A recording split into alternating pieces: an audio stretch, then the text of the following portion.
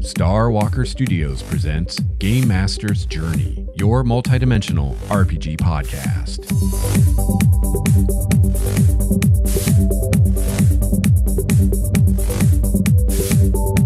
Hello, fellow gamer. Welcome to episode 180 of Game Master's Journey. I'm your host, Lex Starwalker. On this show, we discuss the craft and the art of game mastering. I've been running RPGs for over 25 years now, and I produce this show in the hopes that you can benefit from my experience, my triumphs, and my mistakes. I've got a great show for you today. This episode today is the bonus episode for September. So every month I do a bonus episode in addition to the regular weekly episodes. And this is something I do as a thank you to the patrons and because of the support of the patrons. This was a milestone that we hit on the Patreon. So this episode in your ear holes right now is because of the patrons. So thank you, patrons. So today I try to do something a little special with these episodes every month, so they're not just another episode of the show. And today I'm going to do what I call micro topics, which are topics that I want to talk about on the show, but that I don't necessarily want to devote an entire episode to. So I have quite a few of those that have been piling up. Some of them have been piling up for quite a while, but we'll see how many of those topics we can get through today. So I can't even tell you right now what they're going to be, because I have no idea how much of this we're going to get through. We're just going to play it by ear and see how we do. So just real quickly, just a few announcements here at the beginning of the show. I want to remind you that you can get a Game Master's Journey t-shirt. You can find a link to our store on Spreadshirt over at the website starwalkerstudios.com/Game Master's Journey. We also, in addition to our community over on Google+, where you can hang out with other listener GMs, we have a Discord server now. So you can go hang out in our Discord server. You can use the text chat. You can use the voice chat and hang out with other listener GMs, ask questions, give advice, tell your RPG stories, all that good stuff. So you can find a link to our Discord server in the show notes over at starwalkerstudios.com. And I want to send a huge thank you to listener GM Eric for your donation on the website. Thank you so much, Eric. I really appreciate your support. And I'll just take this opportunity to remind you that one of the many ways that you can support this show is by a one-time donation. So if you don't want to make the commitment to become a patron, you can do what Eric did and just make a one-time donation, and that is awesome too. Well, I've got a lot of stuff to talk about today, so let's get to it.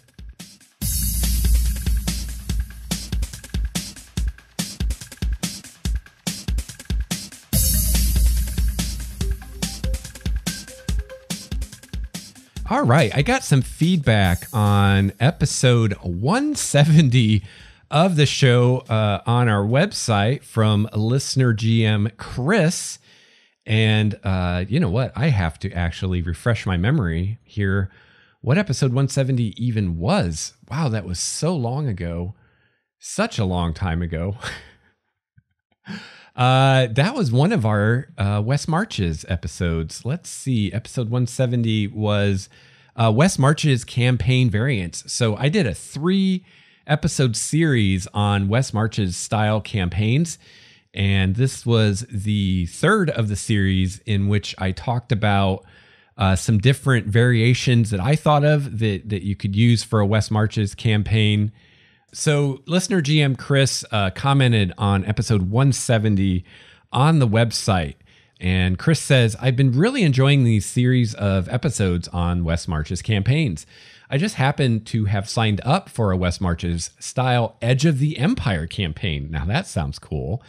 And just a quick aside, I think it's awesome that people are using this concept in non-fantasy games, which is awesome. Although you could argue that Star Wars is fantasy, but let's not get into that can of worms. So Chris says, didn't know what it was, and then I happened to listen to your podcast. One question I have, and something you did allude to in one of the episodes, is how do you handle ensuring that the party returns to town or wherever the safe zone is at the end of a session? Or is that even necessary? Since you have no way of knowing when you will next run a session for a particular group, it seems you wouldn't want to leave them hanging. You mentioned something about scrolls of teleport. I'd appreciate it if you'd elaborate on this a bit. I really enjoy your podcast. Thank you so much, Chris, for writing in, and I'm glad you enjoy the show. So real quickly, for any of you that maybe didn't hear the West Marches episodes, what Chris is referring to here is part of the idea behind the West Marches concept is that you actually have a pool of players, more players than what you would have at a game table for a given session, and that every session uses different players and even different characters from this pool of players and characters. So in order to make that work, one of the things that you try to do in a West Marches campaign is to make your game sessions or make your adventures single session adventures. The idea being that at the end of every game session, you should be able to get all the player characters back to the town or the home base, whatever that is, so that it's kind of back to this reset, ready state, so that the next session, if you have totally different players or characters, it doesn't matter. You don't have to worry about, oh, my character's out in the wilderness and can't go in this adventure. So the idea is every session, you end the session with the player characters returning to town. Now, obviously, that can be challenging, making every game session this kind of almost like the old serialized styles of TV shows, where each episode is its own self-contained thing, and you could even play episodes out of order, and it didn't matter because they were all their own self-contained thing. So that's the kind of thing you're trying to do with a West Marches campaign, just so that you don't run into a situation where you have some players and characters that are off away somewhere in the middle of something, and now they can't go on the adventure you're doing tonight because their character isn't available. So if you can wrap everything up at the end of the session every time, get everybody back to town, then everybody's in town in between sessions, and you don't have to worry about that. And also it facilitates trading of information between players and characters that went on the last adventure and those that didn't, because, well, they're all the characters are hanging out in town, so they can hang out and tell the others what they experienced. So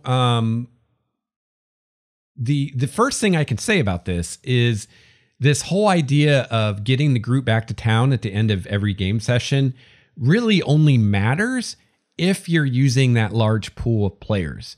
So if you're doing a more traditional approach where you have a fixed group of players and characters that play every week, then there's really no need or reason to worry about getting them back to town at the end of every session. The only reason that's even a thing is because you have this large pool of players and you don't want there to be any issues with having a completely different group of players and characters in the next session than what you had in this session.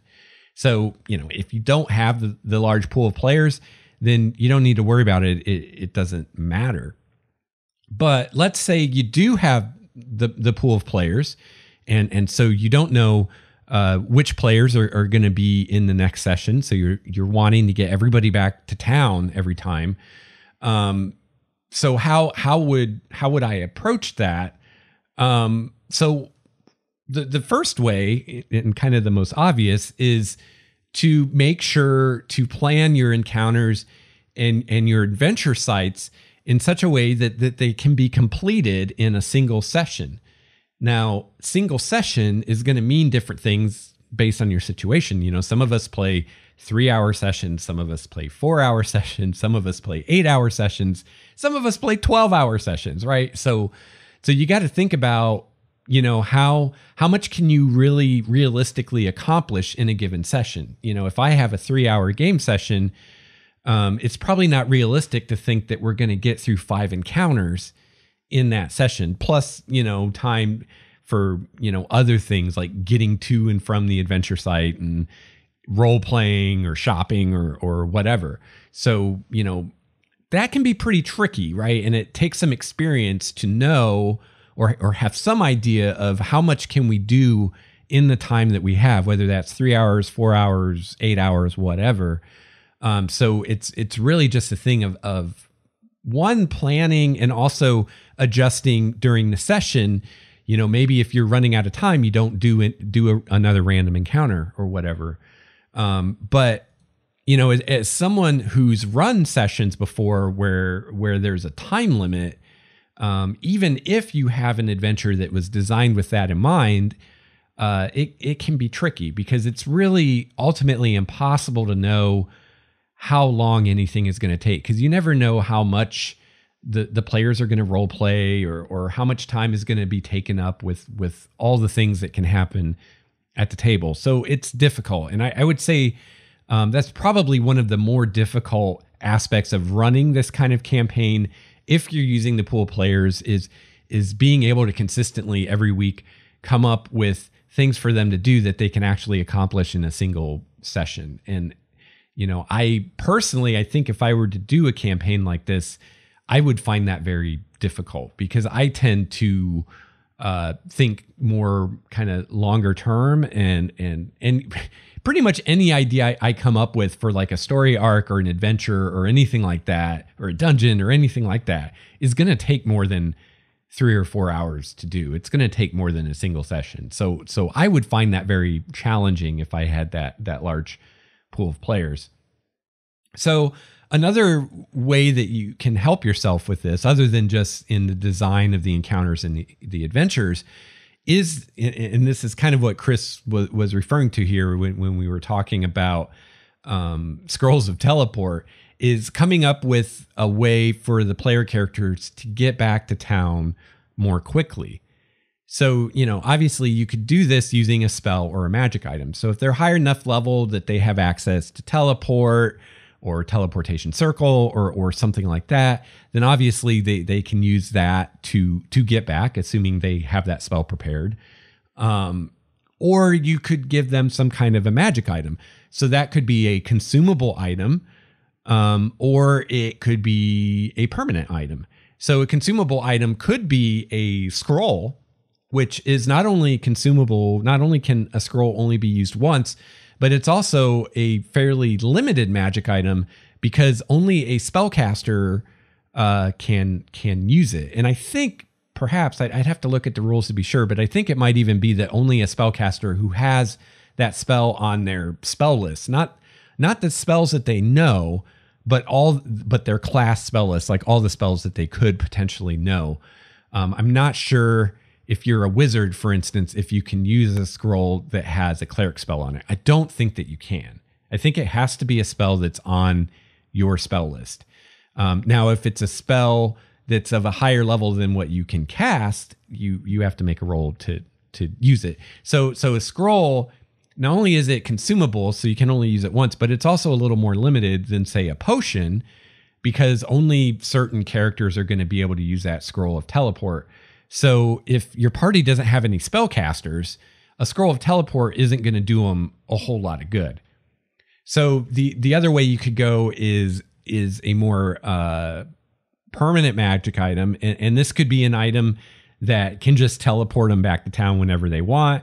It could have a cooldown, so they can only use it once a day, or they can only use it once every 3 days, or after they use it, they have to do something to recharge it or something like that. Or it could be an actual magic item that will only work once, but will work for everyone or anyone, and not just, like a scroll where only a caster can use it. So, that's something you could consider, is giving them some kind of item like that.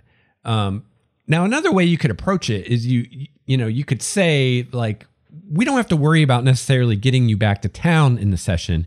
We just need to worry about getting you through the end of the last encounter during the session. And then we can kind of hand wave the whole you getting back to town. And that happens, basically after we're done playing, after the session is over. The only issue with that is that eliminates any possibility of something happening on the way back. And a big part of the theme of the West Marches is the danger of the wilderness. And, you're kind of diluting that theme if you're letting the player characters return to town at the end of every session without any encounters or any chance for random encounters or any chance of getting lost or anything interesting happening. If you're just hand waving it at the end of every session, it's going to require a little bit more suspension of disbelief on the part of the players to understand that, well, we're hand waving this because of time constraints, but this is still a dangerous thing. And, you can't assume that just because at the end of every session you get back to town with no incident, that every time you go out and travel in the wilderness, there's no incident. And personally, I wouldn't do that for that reason, because that's too much kind of fudging around with what's real in the game for my liking. So I personally wouldn't consider that as an option until the player characters got to the level where just wandering around the wilderness isn't in itself a challenge anymore. So they have the teleport spell, right? So if the group has access to teleport through an item or a player can cast it, then I'd feel comfortable hand waving it, because it's like, well, unless something happens right before they teleport, then, it's pretty much a guaranteed safe trip. So that's another way that you could approach it. And, just my big caution with the hand waving thing is that at the lower levels, just wandering through the wilderness and not getting lost and having food and water and avoiding encounters with things that you can't handle or don't want to handle is a big part of the challenge of the campaign. And so if you're either hand waving that away because you're hand waving them getting back to town, or you're giving them some way to teleport or something like that, or low level, or you're giving them flying mounts or something like that, just understand that you're kind of removing that challenge, which is a big part of the campaign, at least at lower levels. Now, again, as the player characters advance in levels, these challenges start to drop away because they can create food and water. They have various options to navigate magically. They have ways to travel magically. So once those things start becoming available and those things are no longer a challenge and they just become bookkeeping, then you stop worrying about it, right? So it's like this is how I often handle ammunition in my games. With a first level character, it's like, yeah, you're going to count your arrows. You're going to keep track of how many arrows you have and how many you use and all that good stuff. Because at first level, that's something that matters, because 20 arrows costs, I think, a gold piece, which, isn't a lot of money. But to a first level character, I mean, you don't have a lot of gold. You can't just say, oh, I've got limitless supply of arrows. It's like, no, you have however many arrows you bought, and that's all there is.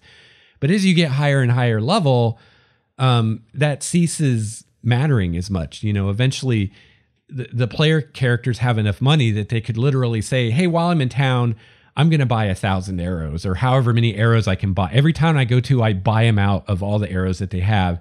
And I just have so many arrows that I'm never going to run out. And that isn't even really a cost to the player. It's like they're spending pocket change for that. And so once the campaign gets to that point, I tend to stop worrying about tracking ammunition, unless it's magical ammunition.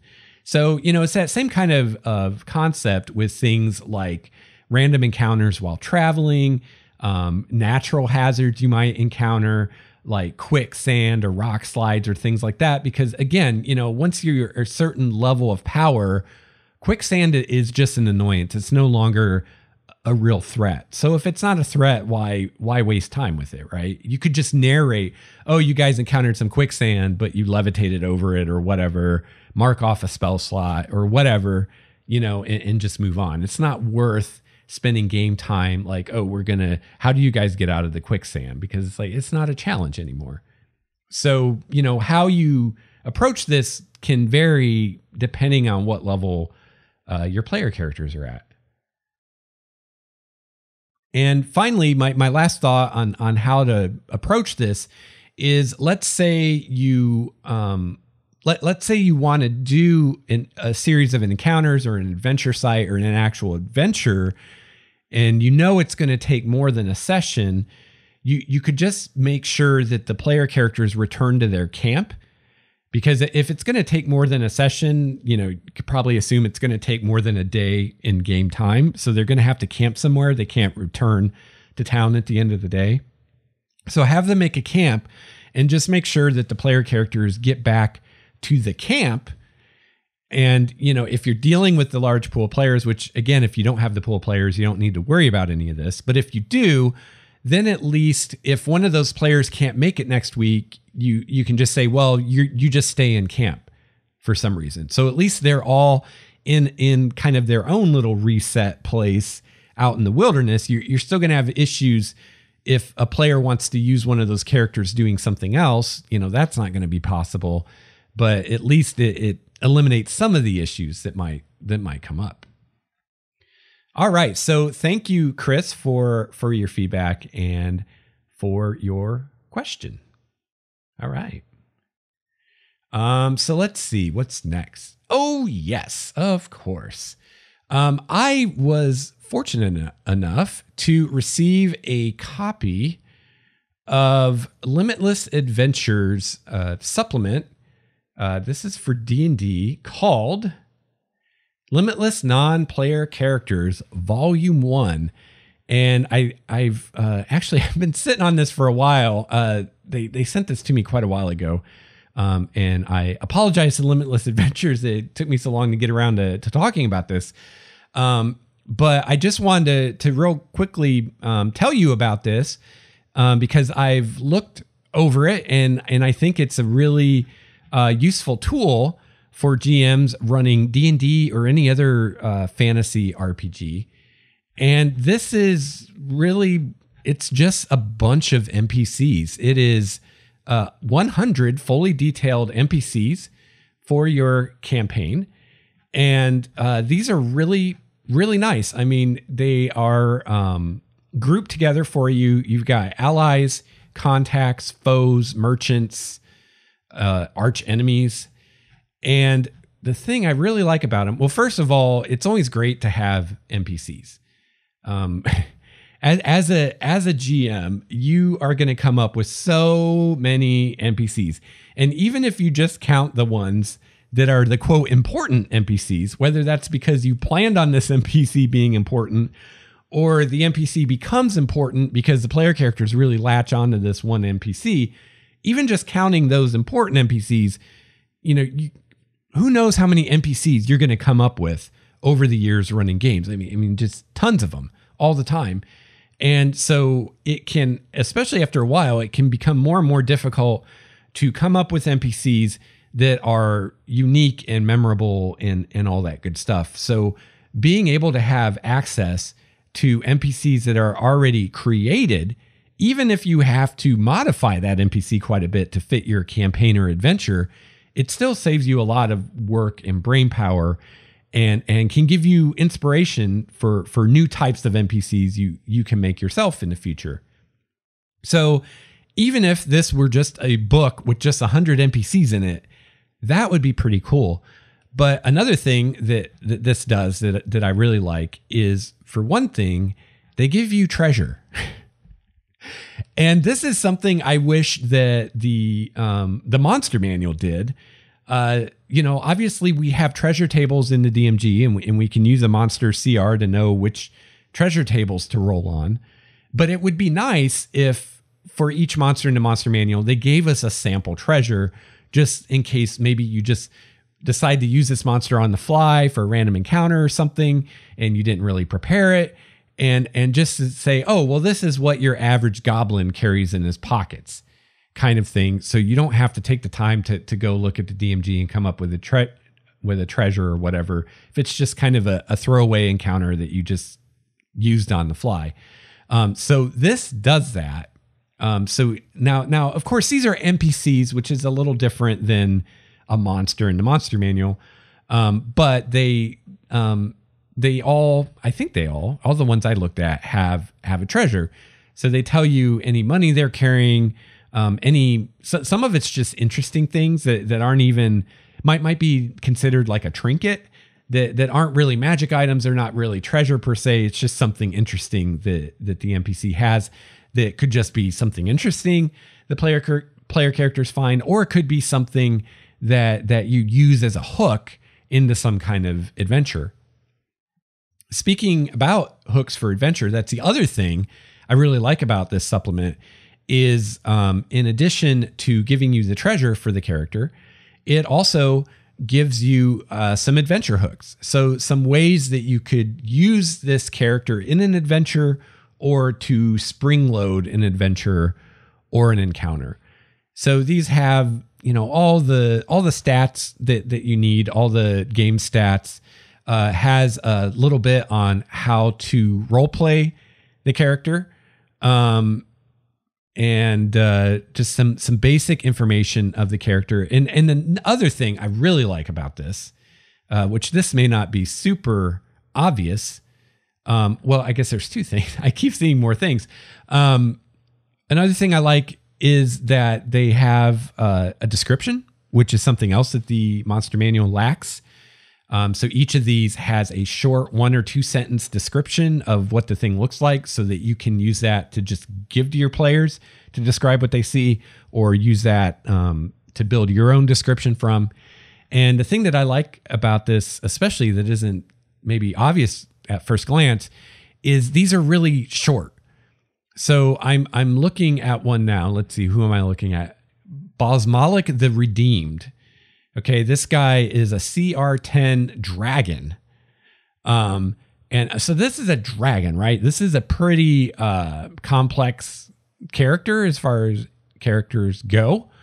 So the description is the dragon has deep red scales and black horns. Around the dragon's neck is a platinum holy symbol. So, not only does that give you a description, but that platinum holy symbol, like that's a hook right there. What is that, right? It's not every day you see a dragon with a holy symbol around its neck. Whose holy symbol is it? What god is it for? Why does the dragon have this holy symbol? Like already this is leading to interesting questions. We've got all the stats.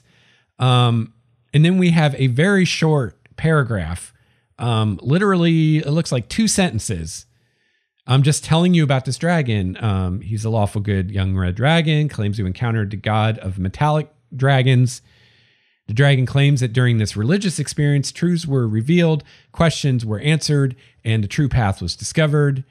And so I guess the holy symbol is for what would that be? What's the good dragon's god name? Bahamut? I think that's it. It's amazing what you blank on when you're podcasting. And then the treasure is 1 line. The further adventure, the adventure hooks, you've got 3 short phrase hooks. So this whole thing is on 1 page, and the majority of it is the stat block. And it's really well laid out, and it's really concise, which is a problem I've had with a lot of wizard stuff, is they give you walls of text, which when you're running a game, it's hard to deal with walls of text. Like you're either skimming it, scanning it, not reading it, or your players are bored to tears while you're sitting there reading it, right? So for things that you're going to use at the table, concise is the word of the day.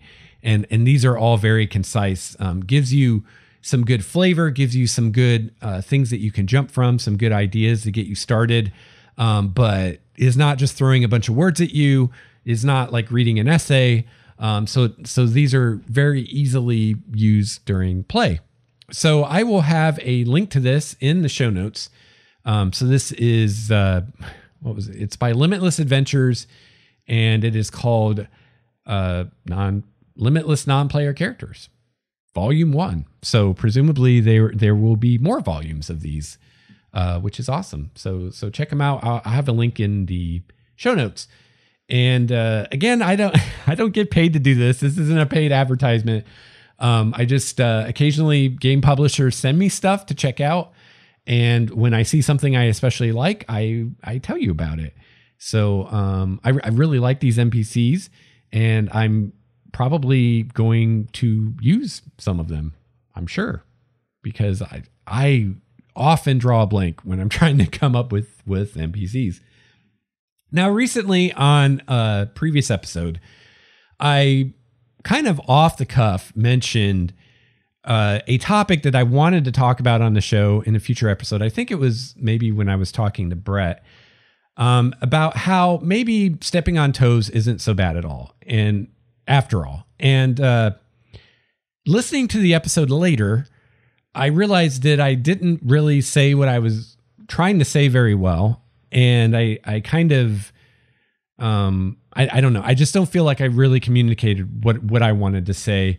And I'm really surprised that I haven't gotten any emails or anything from someone like calling me on what I said, because what I said during that discussion wasn't really what I meant to say. And wasn't really what I meant to say. So I'm surprised no one's like called me on it and been like, you know what you said, Lex, didn't really totally make sense. So I'm going to really quickly hit this again. And this time I've got my notes so I can be sure to say what I'm trying to say. So what I'm talking about here is this idea you'll hear discussed about avoiding having your player characters in an RPG group stepping on other characters' toes. Now, this could be a discussion of character creation when you're building a party and it's like, oh, well, I don't want to make a character that steps on this other character's toes. And what we mean by that is we have one character who has something that's like their thing, their specialty. So we have a rogue who's really good at disarming traps and picking locks and stuff like that. So if we have this established character that's the rogue, that's this character's wheelhouse, and then someone else makes a character that basically does the same thing, that's like, oh, you're stepping on their toes. So that's one kind of context for this. But what I'm really talking about here is more from the game design context. And I think that's part of where I went wrong last time, is I was talking more about character creation and party makeup. And really what I meant to say is more about game design. So Dungeons and Dragons, for instance, when we design the game of Dungeons and Dragons, when we design the classes and the various abilities and things like that, should we worry about this idea of stepping on toes? And if we have a character class, say like the rogue, whose thing is picking locks and disarming traps and moving silently and all this stuff, is it okay to have another character class that does some of those things? And you'll hear a lot of people say that that's not okay, and that that's bad design, because you want every player character to be unique and have, you want each player's character to have something that they're good at that's like their thing. And that's like this ideal that you want. And you don't want other characters in the party stepping on their toes. And a way to avoid this is to have only one class that can do that thing, right? So I've just kind of always accepted that, as you tend to accept things that you hear a bunch of people say, you're just like, yeah, okay, that makes sense. However, I was listening to Jeremy Crawford, who's the rules lead for D&D, talking on one of the Sage Advice segments for their podcast. And he said something that made a lot of sense to me and kind of made me rethink the way I look at this. He said that one of the goals that they had as designers with the system of 5th edition was to give players options and to give them more than one way to realize a particular character concept. So let's say you want to be the character that can pick locks. Well, obviously you could be a rogue and do that, but that's not the only way that you can do that. You could also do that with a background. There are backgrounds that will give you proficiency with thieves tools. You could do that with a feat. Maybe you can take a feat that will give you proficiency with thieves tools. So that was their kind of philosophy when they built the game, was whatever niche a player might have or whatever concept they're trying to realize with a character, we want them to have more than one way to do that. We don't want them, like, I want to be able to pick locks. Well, you have to play a rogue. We don't want that. We want them to have options. So the idea, and I'm paraphrasing here, but the idea was that this is seen as a good thing because you have more options, you know? So it's like, you know, maybe I want to be able to pick locks, but maybe for some reason I really don't want to be a rogue. Maybe I really want to be a fighter, or I really want to be a wizard or whatever, but I want to be able to pick locks. So you should be able to do that. You shouldn't be like forced to play a rogue just because you want to pick locks. So this whole idea, I think, of stepping on toes is very situational. And I think what really matters at the end of the day is what really matters at the end of the day is that every player in a given group feels like they have something to contribute. You know, that's really what's important. That's where you're going to have problems, is if you have a player in your group who feels like they're not adding anything to the group. They don't have anything that they can do that they're good at. They don't have any way to contribute to what the group is trying to do. So that's when you're really going to have problems. That's what really matters about this. And personally, I think that has a lot more to do with party design and you know, what characters are we as players going to build and play as part of this party than it does with the design of the game. So the party design is really, that's up to the players and also the DM who kind of referees all this. And I don't think it really needs to have anything to do with the game design, or I don't think just because the game allows there to be overlap doesn't mean that your party has to have overlap. Also doesn't mean that overlap is a bad thing. So, you know, maybe no one in your group wants to play a rogue. So for that group, having other options to get those quote rogue abilities like picking locks is a good thing. And it isn't stepping on anyone's toes, because someone taking that feat or that background isn't stepping on the rogue's toes because there is no rogue. So that's basically what I was trying to say last time. And yeah, I don't feel like I got that across very well. So that's what I was trying to say. And I will just remind you again, since I'm talking about this, that I did make a post on my blog over at starwalkerstudios.com/blog, where I have compiled all the Sage Advice segments from the podcast, or links to them. So that if you want to go hear Jeremy talk about the rules, because he's not on every episode of the podcast, I have all the episodes that he's on linked, and I tell you what they talk about that episode as far as the rules, if you want to check out those Sage Advice segments. So you can go check that out. So speaking of things I hear people say that I don't completely agree with, another thing that I have heard more than one person say is that they think that world building is a waste of time, or at least after a certain point, world building is a waste of time because the players don't care or won't care. So I think the idea behind this is that the players aren't going to care about the details of your world or your setting that you've come up with for the RPG that you play. That they're just not going to care. So why spend any more time than you have to coming up with the bare minimum of what you need for the world to run the game or whatever? Because your players aren't going to care about any of that anyway. It's really all that world building is for you. The players aren't going to care. And, you know, this is something that a lot of people say. This is something that a lot of people believe. And it may be true. There may be players out there. There probably are players out there that just don't care. But I think that a lot of times it's not so much that the players don't care. It's all about how the GM is delivering information about the world to the players.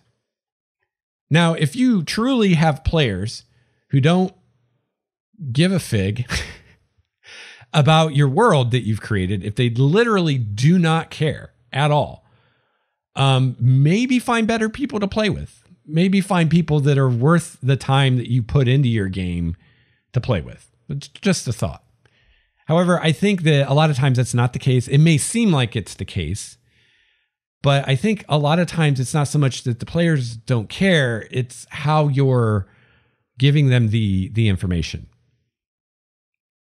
So just like when Brett was on, we talked a little bit about railroading and how I feel, and I think Brett agreed with me, that a lot of times the issue of railroading, and by that I mean, I'm not talking about plotted adventures or linear adventures or anything like that. When I say railroading, I mean that bad thing that you can do as a GM where there either are no choices players can make, or the choices they can make are illusory, and they have to do what you, the GM, want them to do.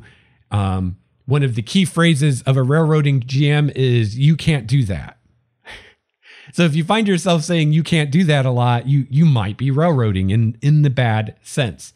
So Brett and I were talking about that, and I believe that a lot of times the bad thing of railroading that happens, it's got nothing to do with you're doing a linear adventure or a published adventure or a dungeon or what. It's got nothing to do with the adventure itself.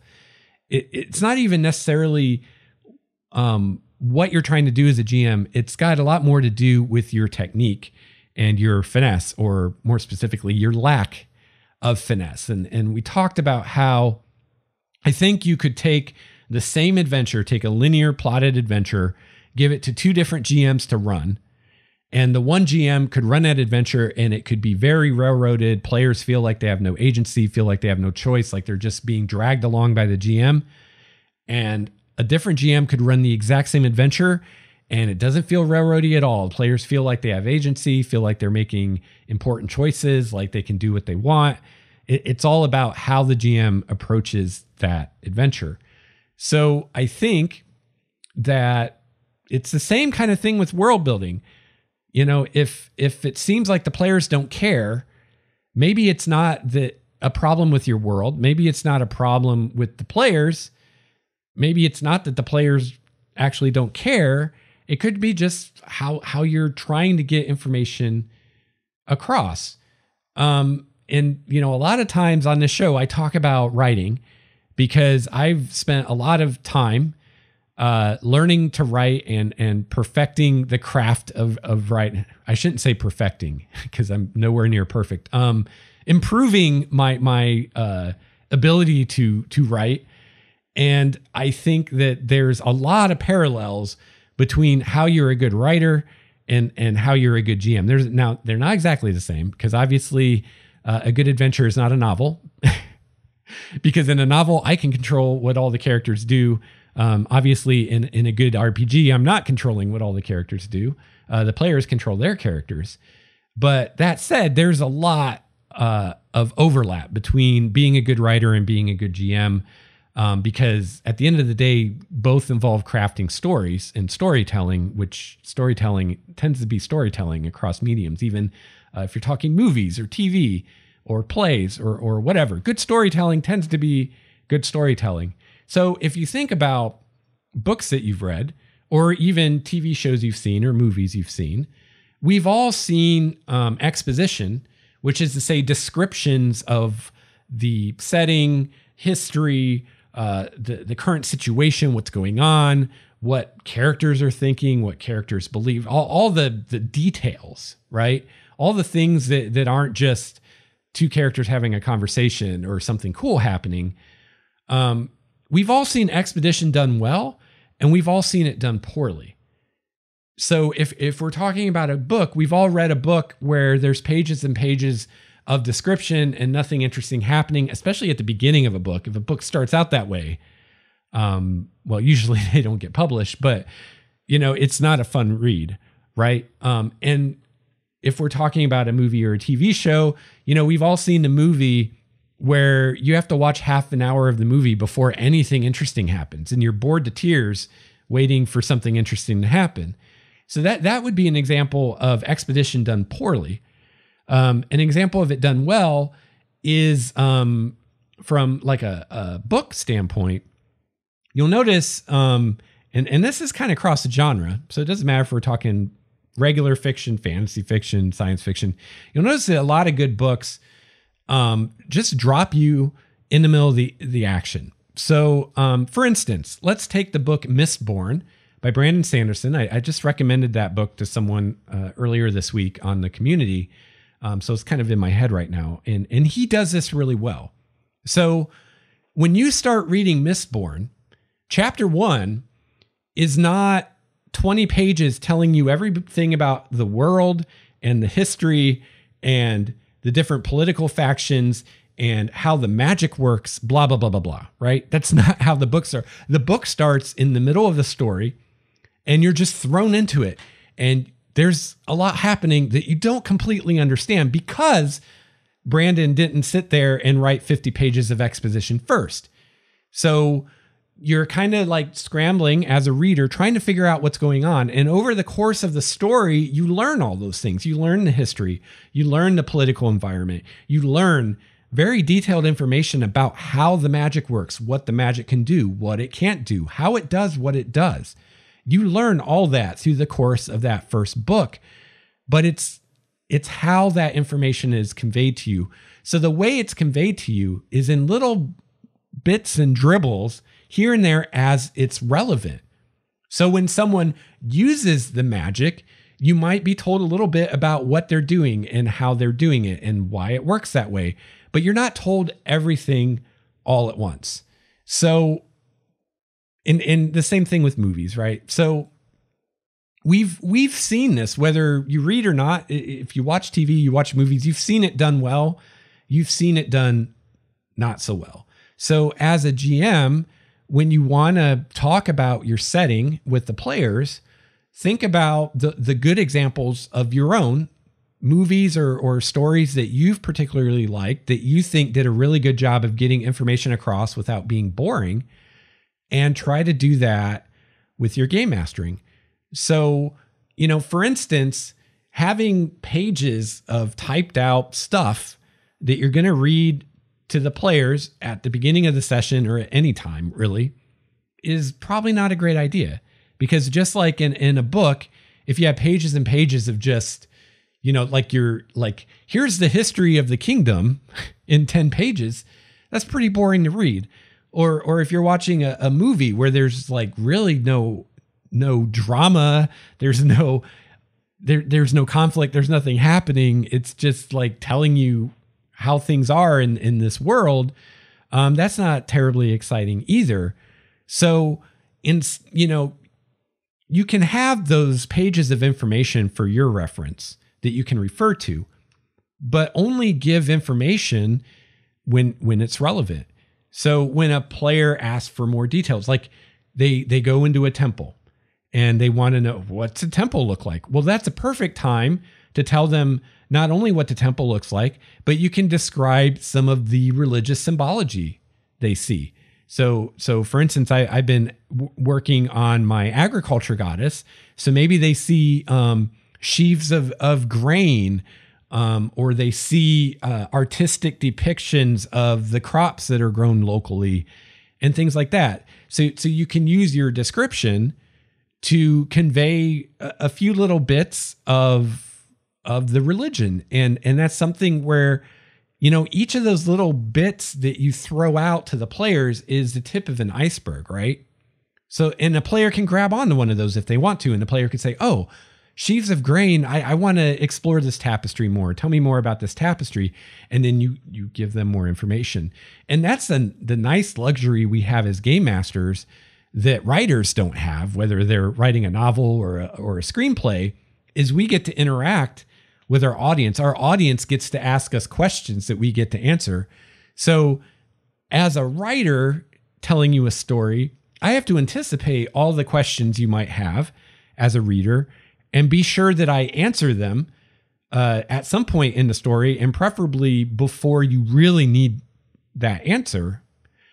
But I really don't know, right? I don't really know what your questions are as a reader. All I can do is guess. But as a game master, our players can ask us questions.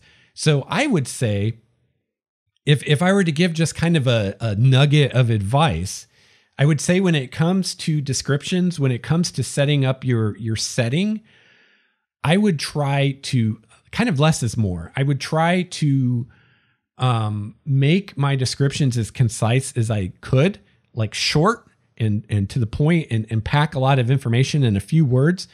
Focus on Stephen King's advice. Pick 3 things. So whether you're describing a character, whether you're describing a place, whatever you're describing, a magic item, describe 3 things about it that are interesting or unique. So, the example Stephen King gave was a diner, right? We all know what a diner looks like, so we don't need to tell you that there's a kitchen, that there's tables and booths where people sit at, that there's a cash register, blah, blah, blah, blah, a parking lot, right? Like, we all know what a diner is, so we all make certain assumptions of what's there. So if I want to describe this diner to you, all I need to do is describe 3 things that make this diner different, that stand out. Like, if you're someone walking into this diner for the first time, what are the first 3 things you're going to notice? Which are probably going to be 3 things that are not usual, right? That you don't see in every diner. So maybe, I don't know, maybe there's, I think I said this last time I talked about this, there's all kinds of taxidermy on the walls, right? Creepy as hell, like all these dead animal heads hanging on the wall. That's not something you see in every diner. So that could really set that. I've been watching a lot of Critical Role recently, and Matt Mercer seems to do this. It's not always 3 things, but a lot of times it is. And something that I've noticed that he does, and this is something I want to do myself, and Stephen King might have even recommended this. This is from his book on writing, by the way, which it's been a while, so I don't remember if he recommended this or not. But something I noticed that Matt Mercer does is when he describes those 3 things, usually one of them is a smell and one of them is a sound, because we're very visual, and we tend to, when we describe things, we tend to focus on what you see. And we tend to, like, you don't have to think, oh, I should tell them what it looks like, right? Like, you always know to tell them what the thing looks like, but you might forget to tell them any interesting scents that they smell. You might forget to tell them any interesting sounds that they hear. So if every time you go to describe something, whether it's an NPC or a place, if you think I'm going to describe 3 things that are interesting or unusual about this thing, one will be a smell, one will be a sound, and then one will be something they see.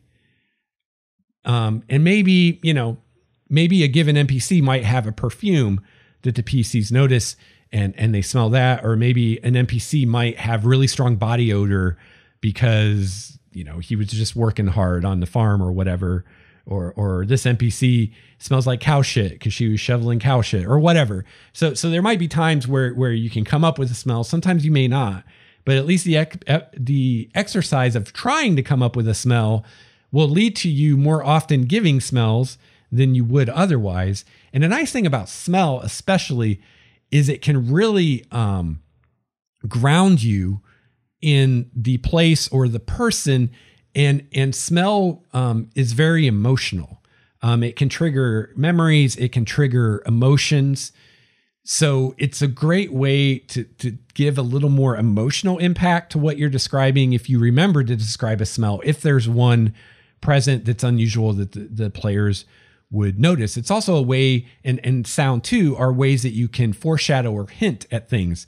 So if they're in a dungeon, they might smell a weird smell that's coming from somewhere else in the dungeon and could be a clue to what they might encounter later. Maybe they smell brimstone and they end up encountering a red dragon or something like that.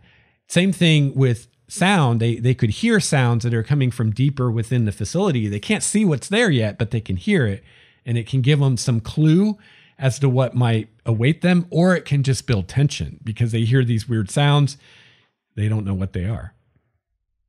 So yeah, I think when you're describing your world, try to, not give these really long, in-depth descriptions where your players are visibly getting bored.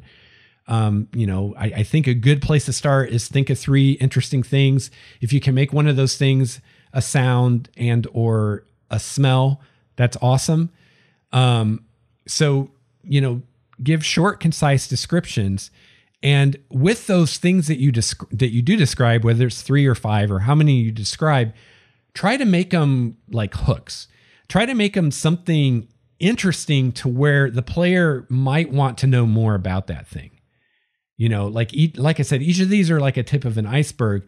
So maybe I describe this weird symbol in the temple and the player's like, what's that about? And they ask about it. Now I can give them more information about that symbol. And also at the same time, give them more information about the religion, about the setting, again, not droning on and on forever, but, giving them interesting little tidbits that the players can grab onto, ask more about. And now that's a window into more information.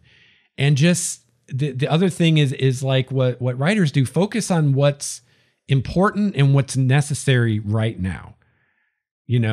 Do your players really need to know 1,000 years of history of your setting for the first session? Do they really need to know that to start the adventure?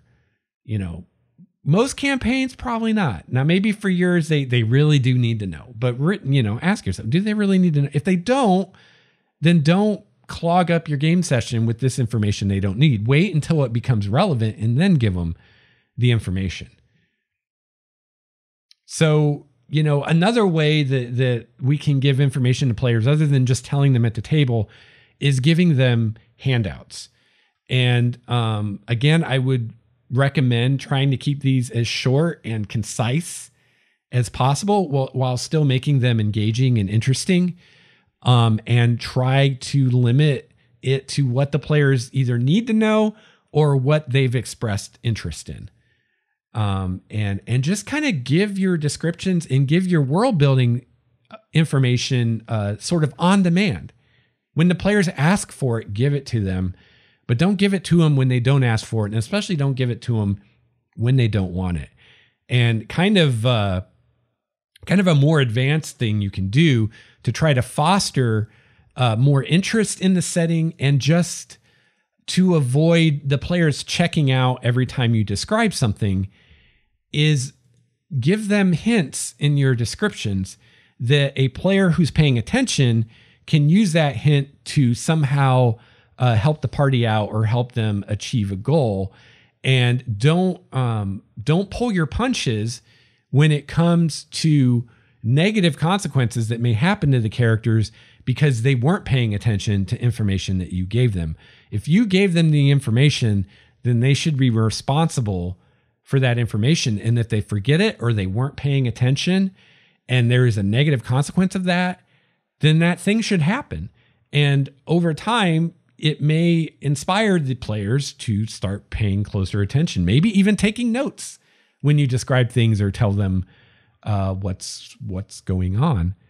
And this is kind of an aside, but something interesting about this, I've talked quite a bit with people lately about theater of the mind and the challenges of theater of the mind and a criticism. I don't know if that's the right word, but something I hear people say a lot about theater of the mind is basically that the players don't pay attention and they get confused because when the GM is setting the scene or describing things, the players aren't paying attention, and then they're confused because they don't know what's going on or they don't know where things are. And a lot of times the argument is, well, if I use a map and miniatures, then the players can look at that and get the information. But my thought to that is always like, when the GM is talking, the players should be paying attention. And if they're not, that's something they need to learn to do because that's going to cause all kinds of problems in the game and in the campaign if the players aren't paying attention, whether or not you're doing theater of the mind. It just so happens that with theater of the mind, those issues are going to happen more often and be more obvious and come up probably more quickly than they would otherwise. But even if you're not doing theater of the mind, you're going to have issues if your players don't pay attention. And I almost feel like, if I'm a GM and I'm trying to do theater of the mind and my players aren't paying attention and it's causing problems. And so then I decide to use the map instead. Aren't I just giving my players a crutch? Aren't I just enabling them to continue being poor players instead of improving and becoming better players who actually listen and pay attention to the GM? It kind of seems like it to me, especially if that's my reason that I'm doing it. So, yeah. So I think, it's a two-way street, right? Like everything in RPGs, it's a two-way street, and on the GM side of the table, we can really help this by giving descriptions when they're needed and not otherwise, trying to make our descriptions short and to the point, and trying to refrain from just info dumping on the players and instead waiting until information becomes relevant to tell them. Because, a lot of it is stuff that their characters would know, right? And that's what a lot of GMs will say. It's like, well, I gave my players 20 pages of stuff to read because this is stuff their characters would know. And, that's valid, but if it doesn't matter, who cares, right? I mean, there's a lot of things I know as a person that aren't relevant right now today in this moment. So if we were playing a game right now and I was playing myself as a character, I don't need to know my 40 years of history to be able to play this scene right now. I just need to know a few things maybe. So, it can be tempting to give your players a ton of information because it's like, well, their characters would know this. But if it's not relevant, don't worry about it right now, unless, like I said, if the players want more, then of course give them more. And I think that if you're kind of more miserly with the information that you give out in the world, if you limit it to what their characters would actually know, and even that information you limit to what is actually relevant right now, or what the players specifically ask you about, that you can create this almost sense of information scarcity, right? Always leave the players wanting more, right? Never give them every bit of description that they want. Always leave them wanting more. Always leave them wondering. And in your descriptions, have little hooks, interesting things that are what's that about? That hopefully the players will investigate to draw them into getting more information. So yeah, make descriptions short and concise and to the point. Use them sparingly. Try to only give what's relevant or what's requested. Try to leave the players wanting more, so to further build their interest in the setting. Don't overload them with a bunch of information they don't want. So yeah, I think that if you think about that technique and you try to use that technique more, you will find that your players will care more about your setting. I think a lot of times GMs who feel like their players don't care, it's because they're just overloading them, and they can't keep up, and it's way beyond the point where they're actually interested in it. So, leave them wanting more a little bit, and keep it relevant and evocative, things that are going to interest them and be interesting. And then finally, let there be consequences for missing things or forgetting things or not paying attention. Let those consequences happen. And I think all these things together, it's not really, the goal here isn't so much I want my players to care about my world. I mean, that's great. But that's not really the goal. The goal is to have a better experience at the table for everybody. And if the players are checking out every time you describe something, it's not going to be fun for anybody. It's going to cause all kinds of problems.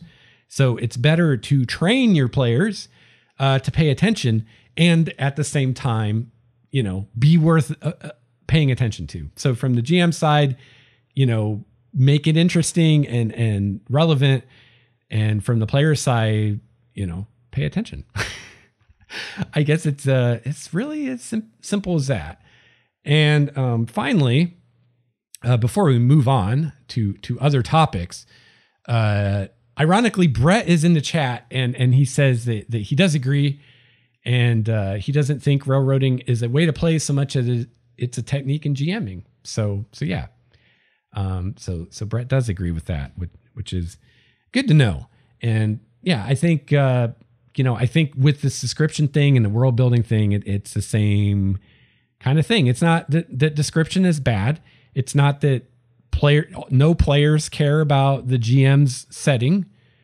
It's all about our technique and how we go about doing things.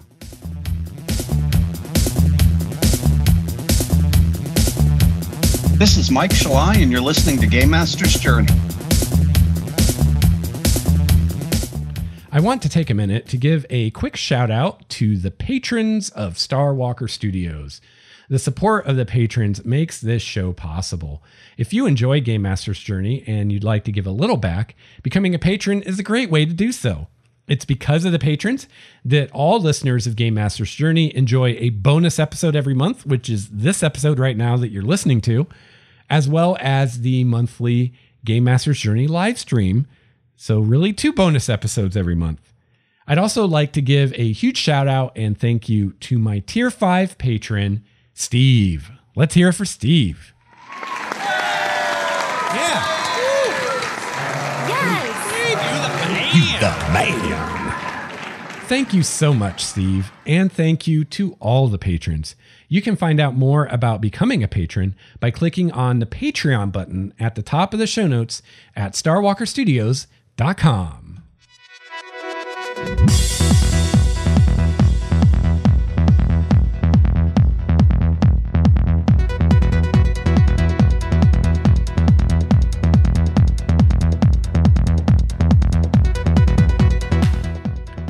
All right.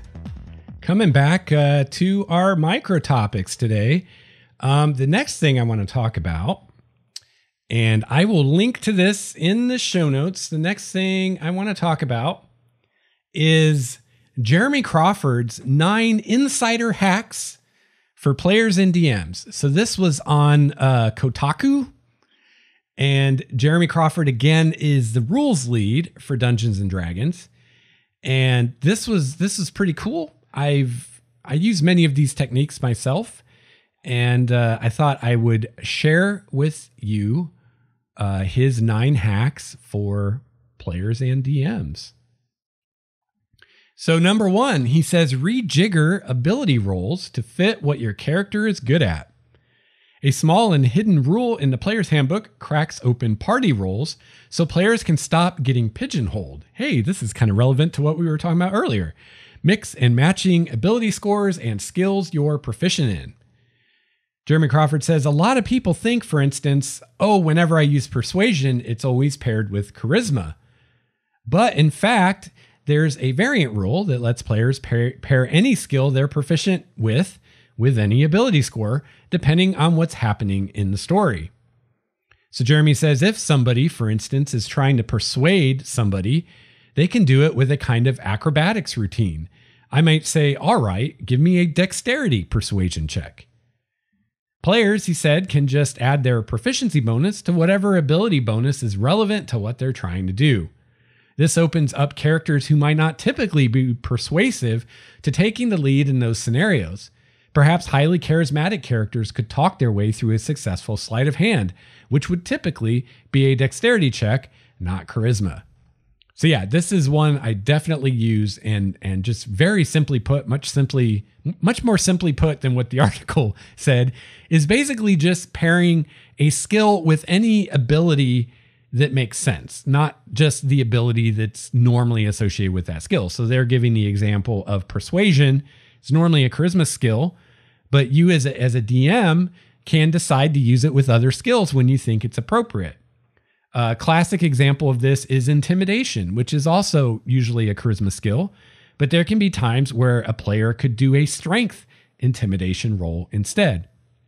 So I think the important point here is, first of all, if you're a DM running D&D, be aware that this is an optional rule you can use, and there will be times where it will just occur to you, this should be strength intimidation instead of charisma, and you'll call for that roll. But also, I think it's good for players, if you're playing D&D, to remember this as well and ask your DM if you can use another ability score instead. Now, of course, you're probably going to be like, let's say you're a barbarian and you want to intimidate someone and you have an 8 or a 10 charisma, obviously you're not going to do great with charisma, even if you're proficient in persuasion or intimidation, I mean. But maybe you have a really high strength, like an 18 or a 20 strength. So obviously you have much better chances of success on that roll if you use strength instead of charisma. So, as players, you're going to be looking to optimize your chances, right? You're going to be looking to, instead of use a stat you're not very good at, use a stat that you are good at. As long as you can come up with a reasonable explanation for how you're doing that using that other stat, I think a lot of GMs will probably let you do it. Now, probably not all the time, but when it's appropriate, sure. All right, next is to keep combat moving along, hang initiative markers on your Dungeon Master screen. So this is, I think I'm going to paraphrase these because this article is really wordy to say pretty simple things.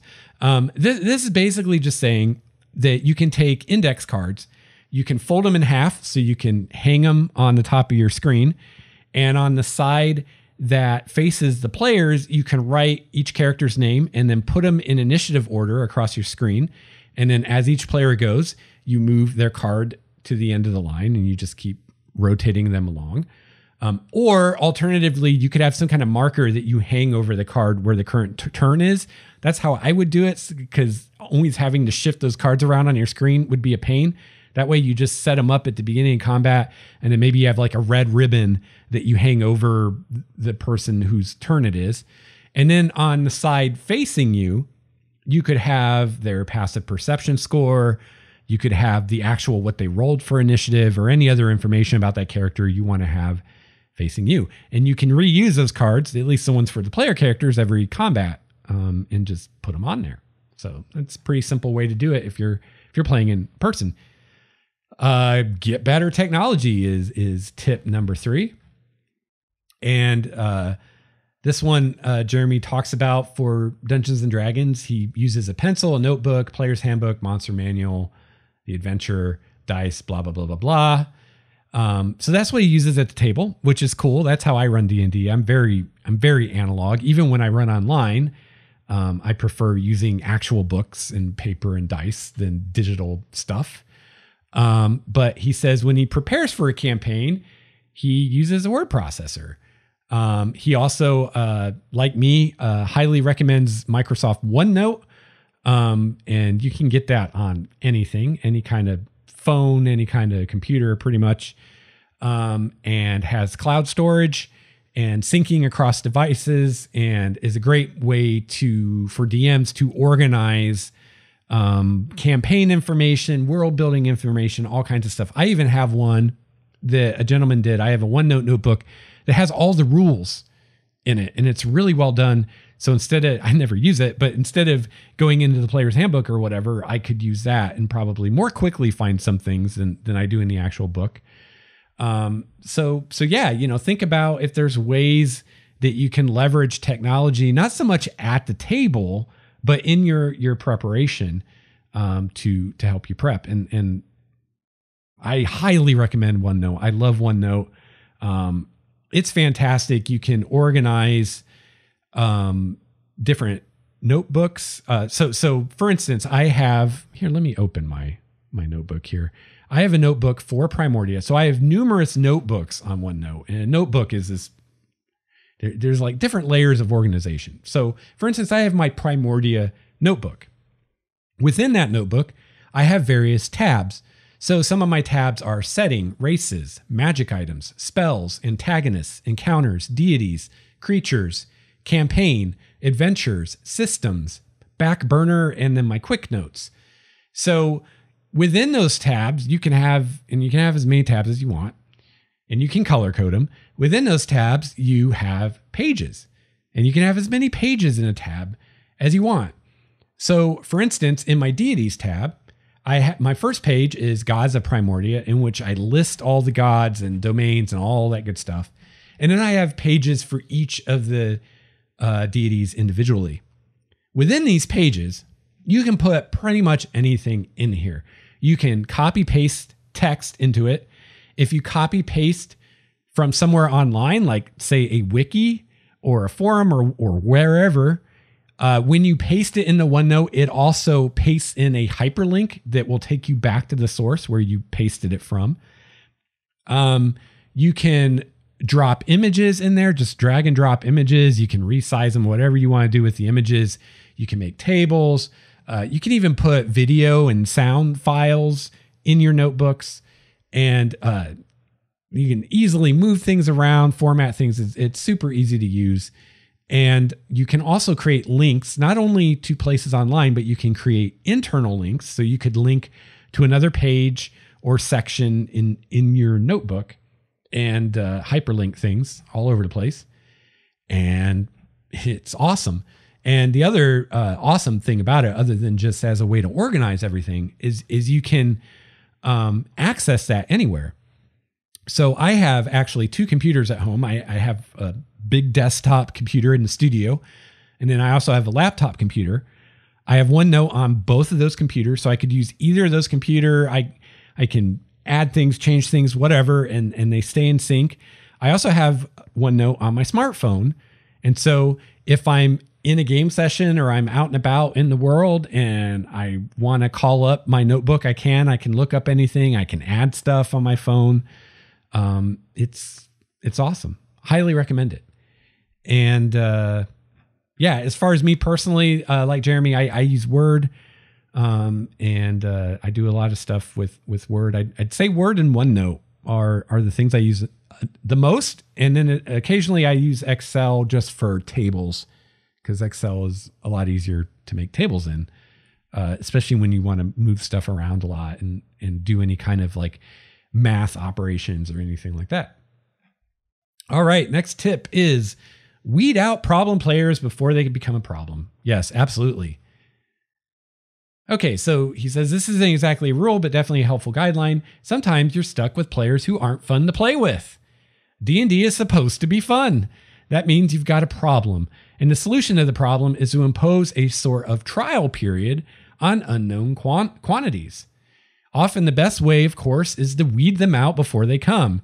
Whenever you are considering starting a campaign and you're thinking about including people you don't know, it's best to run a short one-shot first and get a feel for these people, and then decide who you want to invite to the campaign. So absolutely, if you're dealing with people you've never played with before, don't bring them on for your epic magnum opus campaign, never having played with these people before. What if they're a total douchebag? What if they don't get along with the other players? What if they want to play characters that are inappropriate or offensive or whatever? Run a short one shot and trial run, try them out, see how you like them, or even longer than the one shot. Like me personally, it might take more than one session to decide. So I might run like a 2 or 3 session like adventure to kind of vet someone if I want to bring them into the campaign. Next, when in doubt, dodge it out. This is something Jeremy's mentioned on Sage Advice at least once. Really great advice. I always try to remind my players of this. And it's basically, if you find yourself on your turn not sure what to do, take the dodge action. You can spend your action dodging, and that means that all attack rolls against you are at disadvantage. And it's a great thing to do if you're not sure what to do, or for instance, maybe you're in a tense situation and combat hasn't exactly started yet, but it could, and you don't want to instigate things. You don't want to fan the flames, but you also don't want to be caught with your pants down. You can take the dodge action, which is non-threatening. It's not going to, no one's going to start fighting because you dodged. But if the shit does hit the fan, then you're dodging. Next tip, stop rolling monsters initiatives. So this is pretty sweet little tip that actually, I don't think I've ever used this tip. I'm not even sure if this occurred to me until I read this, but it's kind of one of those things, once you hear it, you're like, oh, duh, yeah. And this is a great way to speed up play during combat. So you can basically use a monster's, quote, passive initiative score instead of rolling for initiative for the monsters. And it just works the same as every other passive score. You take 10 and add their initiative bonus, which is usually 9 times out of 10 just going to be their dex bonus. So take their dex bonus, add it to 10. That's their initiative. And you can do it just like that. You don't have to roll. You don't have to waste time. And this works really great with large combats when you have a lot of monsters. You don't have to take time rolling all those initiatives. Yeah, that's basically that. Next, backgrounds are for spice, not hard and fast rules. When making a character, it's tempting to go by the book in all aspects, including guidelines for that character's backstory. With 5th edition's introduction of backgrounds, specific backstories that add proficiencies and grant items, I've noticed a lot of players cramming their story ideas into some pretty restrictive stereotypes so that they, quote, qualify for those bonuses. How about simply not doing that? Jeremy says, right at the beginning of the background section, we have a rule there that basically tells you that you can actually ignore all the backgrounds. If you want, give yourself whatever 2 skill proficiencies you want and whatever other elements it says you can give yourself, so you can create the set of characteristics that makes the most sense for your character. Backgrounds are really just meant to give some spice to your character. So that's definitely a way you can approach that. If your DM's cool with it, you just say, hey, I want these 2 skills and these other things, and kind of just on the fly put together your own background. Now, me personally as a DM, I wouldn't allow that. There's just way too much potential for abuse there. And even the most well-meaning player is probably going to min-max when they pick those skills and everything else. And, I guess if I had a player that really had a concept and they were being true to that might be okay. But I would be like, let's just make a background. They're not hard to make. You can make a background in like a few minutes, like 5 minutes or less. So if you have this cool concept that can be boiled down to a single word and isn't already a background in the game, let's make it a background. And then everybody in the future can have access to this background. Let's hammer it out real quick. That's what I would do. So I guess my version of this advice would be, don't feel limited by the backgrounds given. Feel free to create your own. And something, I created, I think 4 or 5 backgrounds for my Primordia campaign I'm about to start. And something I did just kind of came about is when I created the backgrounds, I created all the mechanical stuff. Like, here's the skills you get, the proficiencies, all that stuff. Here's your starting equipment. Here's your special thing you can do with the background. And I didn't do the personality traits, just because that's the part of creating a background that takes the most time and the most thought power, at least for me. And so I was just like, oh, I'll do that later. Right now I just want to get the gist of what the backgrounds are. And then as time went on and I kept putting off doing those, I finally decided just not to do them, because oftentimes what happens anyway is a player makes up their own personality traits anyway. So if I had a player who was like, I want to, like, for instance, one of my backgrounds is farmer. Okay. I really want to be a farmer, but I noticed you don't have any O spawns or flaws here. And I'm really stumped as to what mine would be. Then I would start rattling off ideas, and I'd probably write them down so I could add those to the background layer later. And I would definitely help the player figure something out. But my experience has been a lot of times players will make up their own ones anyway. So why spend a bunch of my time coming up with all these O's, bonds, and flaws that players aren't going to use anyway? If they need some inspiration, I can do that on the fly with the player as needed. And then of course record that and add that. So I'm not duplicating effort that I don't need to. All right. Next is watch out for players who want to be evil. The bottom line when it comes to adding evil players to the party, I think he means evil characters, is maybe don't. If a player is dead set on it and the Dungeon Master believes they can role play responsibly and not derail the game, Crawford recommends reminding players that, quote, even bad guys need to have friends, or at least allies they can exploit. I caution people who play evil characters against screwing over their friends too much.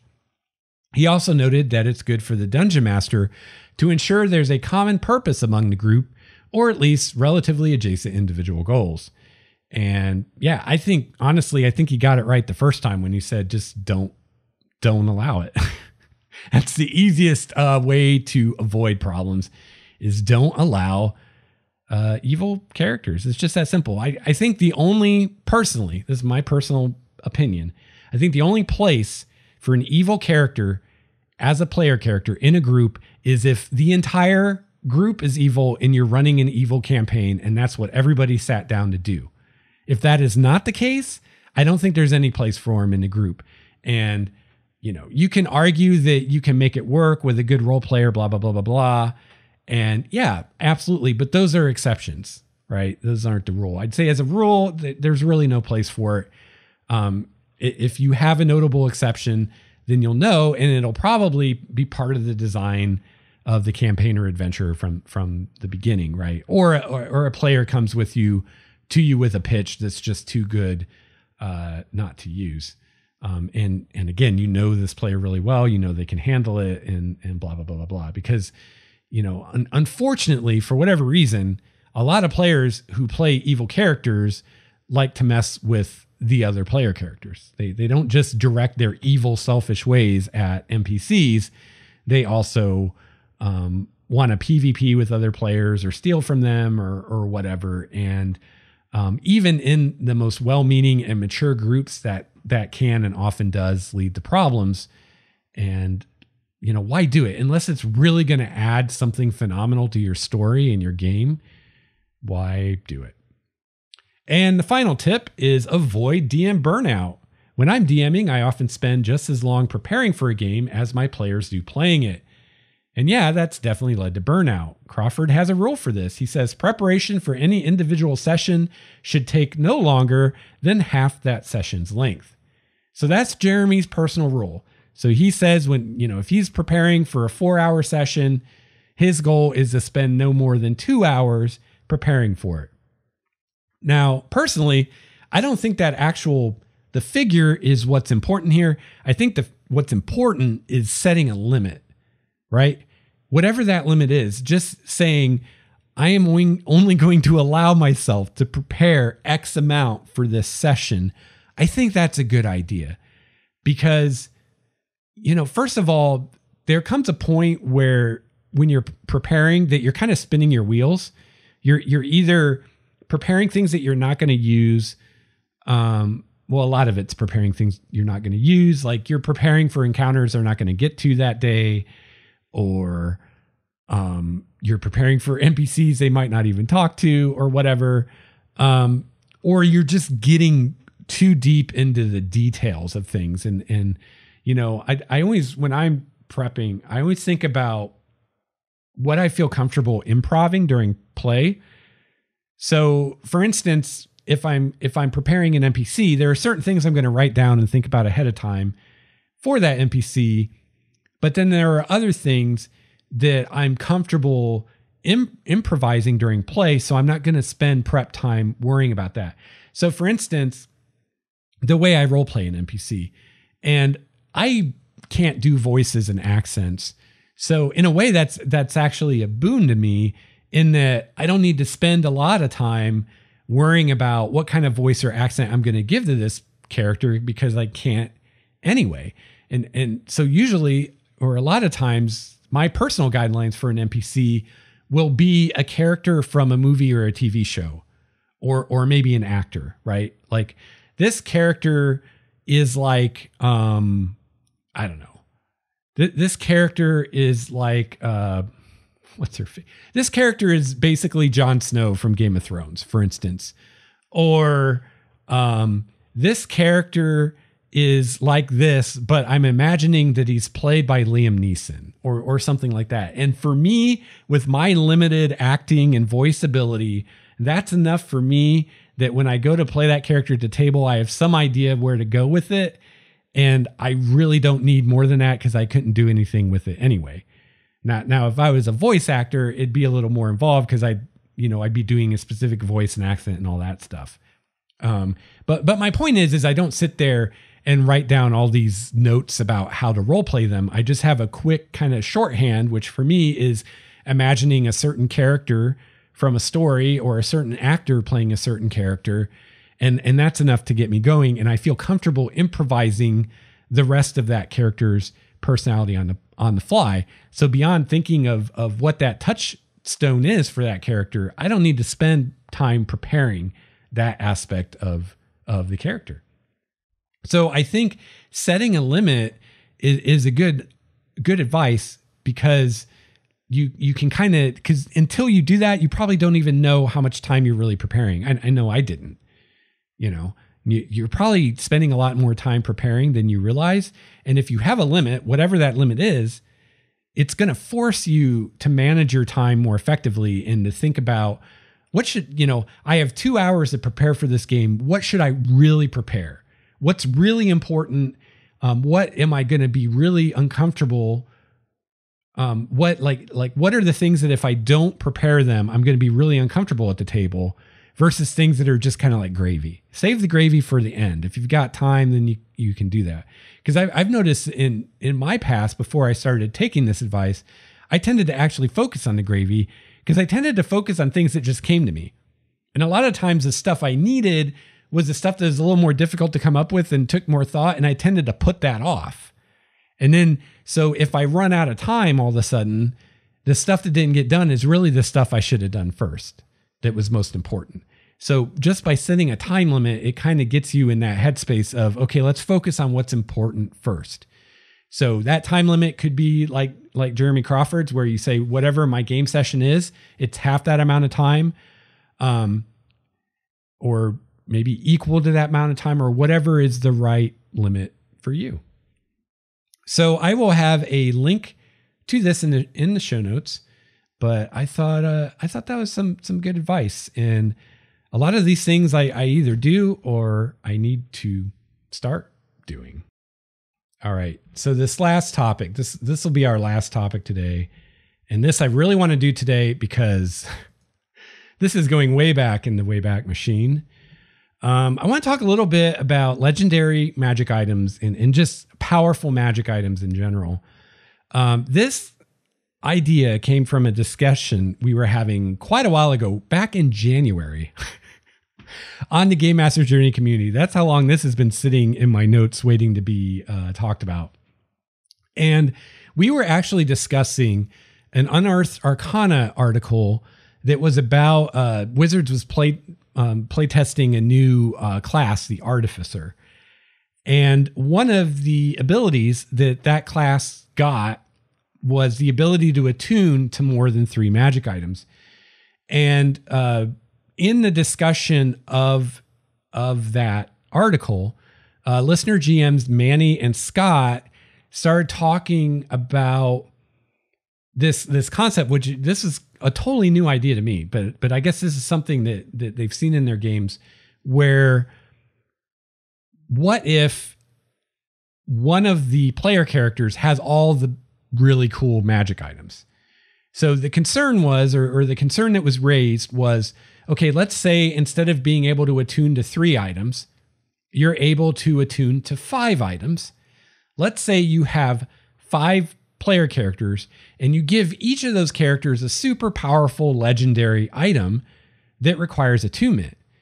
This character, this Artificer that can attune to 5 items, could take all 5 of those legendary items, attune to them, and use them, and that character would be way overpowered. Not just overpowered compared to the game and what the game is expecting a player character to be able to do, but I think more importantly, even overpowered compared with the other player characters. So, really the what they were talking about, or we were talking about, was really about this class and how, maybe being able to attune to more than 3 items is overbalanced. But what I thought was interesting was this whole concept of one of the player characters having all the really cool magic items to create like this super powerful character, and basically hogging all the powerful magic items, which to me is a problem that has nothing to do with how many items you can attune to. So I thought I would talk about that a little bit.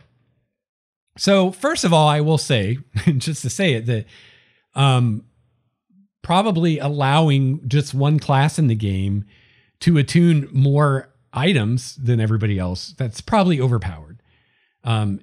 Definitely overpowered as far as comparing them to other player characters. So if every character in the game can only attune to 3 items and you've got this one class that can attune to 5, that's probably going to be overpowered. It probably needs to be addressed.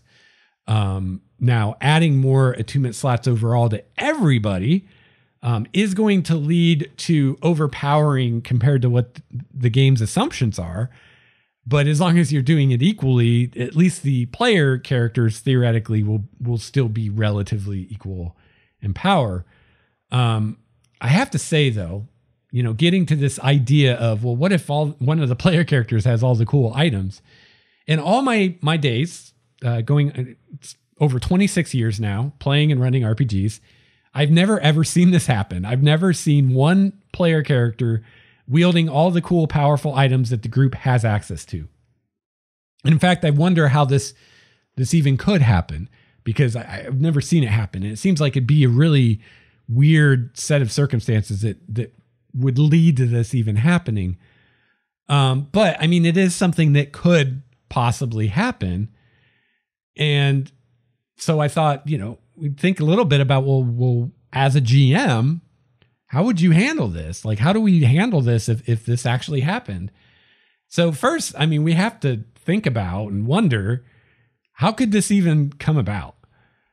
Even if you as the GM allowed it to happen, why would all the players agree to that, assuming they did? Why would the other player characters agree to let my character have all the cool, powerful items so I can be ridiculously powerful and they can be my chump sidekicks? Like, why would they agree to that? Most players I've played with, probably all, honestly, but to be safe, I'll say most players I've played with tend to get pretty attached to their magic items. So just let's say Brett's in the chat. Let's say Brett is playing a paladin and he's got a Holy Avenger. And I'm like, hey, Brett, I want to use your Holy Avenger. Let me attune to it, which means Brett's no longer attuned to it. Brett would probably be like, screw you, Lex. This is my Holy Avenger. Go get your own, right? So first, I have to wonder how that could even happen, because most players, unless they've, quote, outgrown the item, they're not going to want to give it up. And if they've outgrown it, then it's not an item that this power character is going to want anyway. So most players get pretty attached to their items and wouldn't willingly give them up to another player. So, I'm thinking, like, how could this happen? So one thought is, well, maybe it's a situation where this player is hogging the items. So maybe he's finding the items first. Maybe he's the rogue that's like looking for traps. So he's the first one that opens the treasure chest, and he's like using sleight of hand to like grab that magic ring and pocket it before anybody else sees it. Which is basically, in my mind, that's PvP, player versus player behavior, which a lot of GMs will just say you can't do that. They don't allow it because they don't want the drama that leads to. Other GMs will allow it. Or it could depend on a given group or whatever. So first there's the question of, as a GM, do you even allow that? Because, you're the GM. You have the right to say, sorry, you can't do that because we've all agreed that we don't PvP in this campaign, or whatever your reasoning is. So that was one idea I had. So maybe one of the players is hogging the items. They're somehow getting access to them before the other players do. And they're keeping them all for themselves. So if that's what's happening, then I think that's more of an out of game problem with the players. It's not an in-game, in-story problem with the characters, because sure, the player can make the excuse of, oh, well, this is what my character would do. But we all know that's bullshit. Your character would do whatever you want it to do. It's your character. None of us are just computer programs following a set of parameters. We make exceptions to things every day, all the time, whether that's making an exception to what you would normally do, or making an exception to what you think is morally right or wrong, or making an exception to how many scoops of ice cream you'll eat, or whatever. We make exceptions to things all the time. So this whole idea of I have to do this antisocial thing because that's what my character would do is total bullshit. So let's just call it for what it is. Okay. So even if they're making that excuse, it's an excuse, and it's really about, well, why are you as a player who's playing with these other players who presumably are, if not your friends, at least people that you want to game and have a good time with, why are you putting your good time above theirs? Why is your happiness more important than theirs? You know, why are you choosing to do this thing that's going to upset other players just to make yourself happy? Why are you being selfish? Why are you being antisocial? You know, that's the real problem, right? It's got nothing to do with the game. So, you know, that should be handled accordingly, out of character, however you choose to do that as a GM.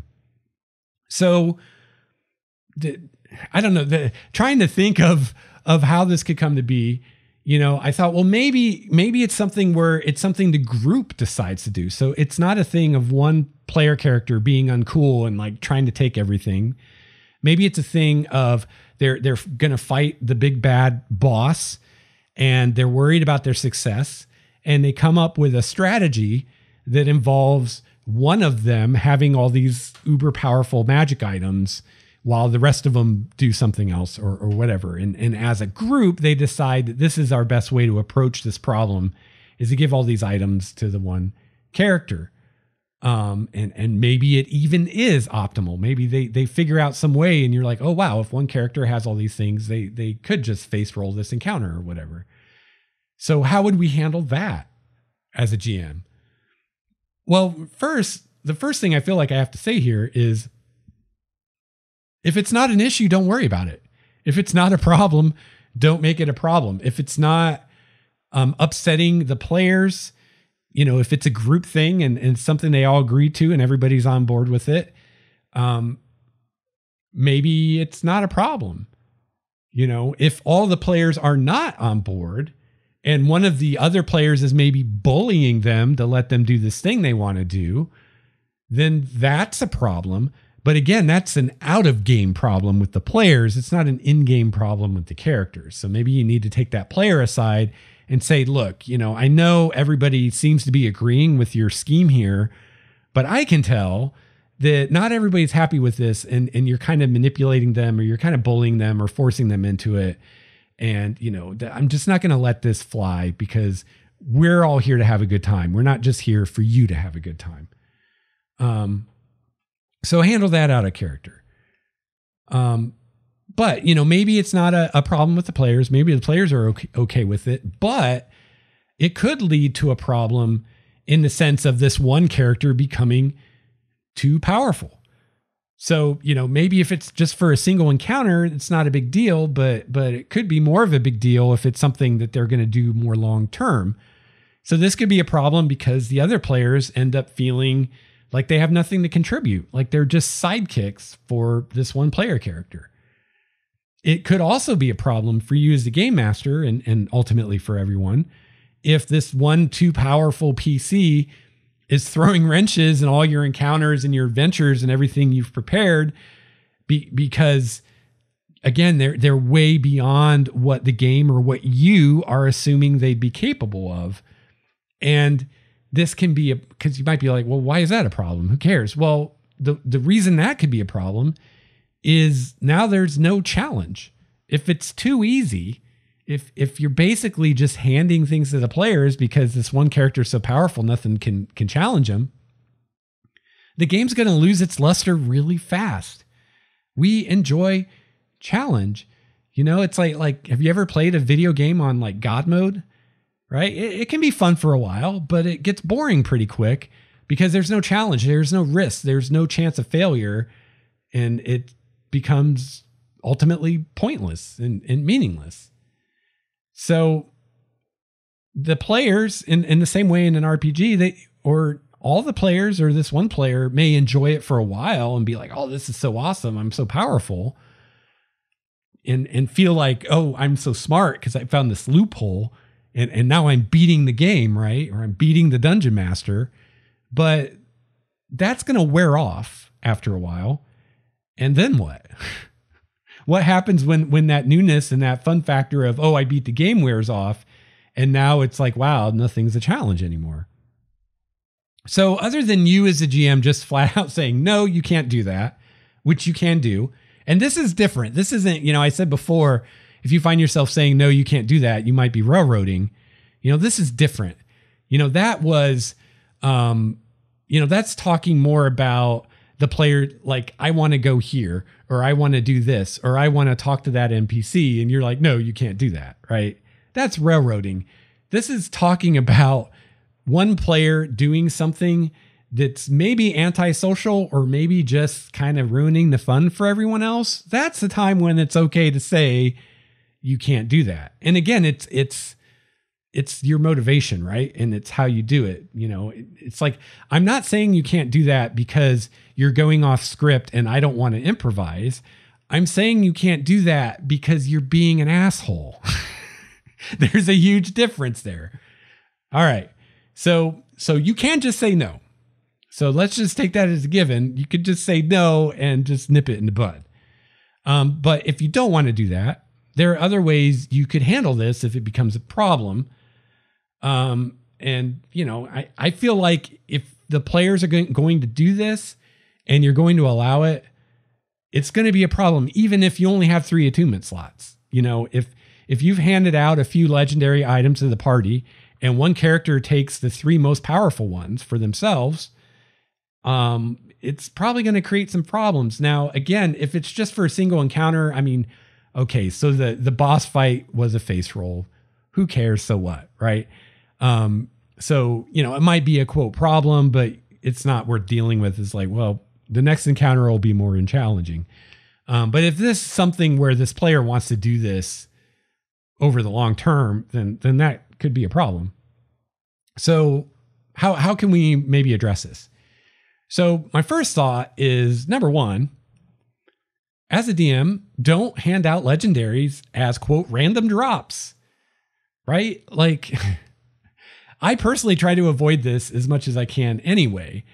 I like random treasure hoards in the sense of it's fun to roll up a random treasure and see what you get. And it's appropriate sometimes. Like, for instance, if you fight a dragon and you slay a dragon and it's got this massive treasure hoard, it's like, who knows what could be in there, right? And in that kind of situation, it kind of makes sense that you might find something, quote, random that you would have never expected to find. But when it comes out to handing out legendary items, and this is something that for me is much more true in 5th edition than it has been in the past because of the 3 attunement rule. It's like you can only be attuned to 3 items. So there are lots of items in the game that don't require attunement, but those items tend to be either less powerful, which is to say not legendary, or they're very specific situational items, or they're items that you don't use in combat. So when it comes to powerful legendary magic items that you can use in combat that are really useful to your character, most of them are going to be requiring attunement, which means you can only have 3 of them. So if your character can only have 3 really powerful magic items, personally, I want those to be special. I want them to be items that I, quote, gave you. And by that, I mean items that I sat down and either created this item for your character, or I went through the items in the DMG and I said, oh, this item would be perfect for Brett's character, right? Like this item fits his concept. It fits his character. I can picture his character with this item. And that's the legendary he's going to get. Not just some random thing I rolled that maybe doesn't even make sense for his character or just isn't as cool as the one I handpicked or made up myself.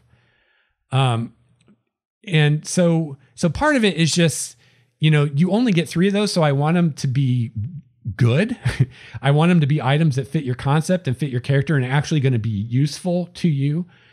So that's one side of it. The other side is I don't want to strain verisimilitude too much by having you find this super powerful item that fits your character perfectly as just a quote random drop.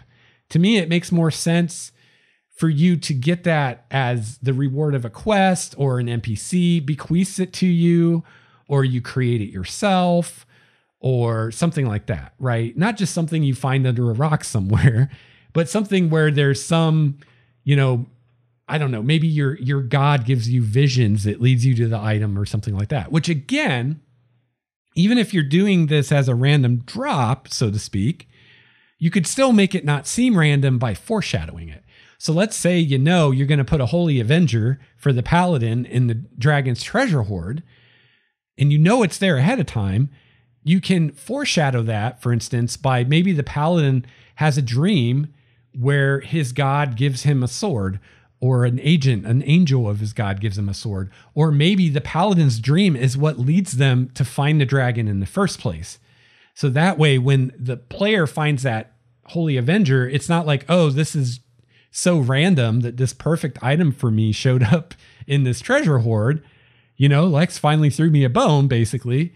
Instead, it seems like, no, now I know why my God sent me to fight this dragon, because my God wanted me to liberate this holy sword from the clutches of this evil dragon.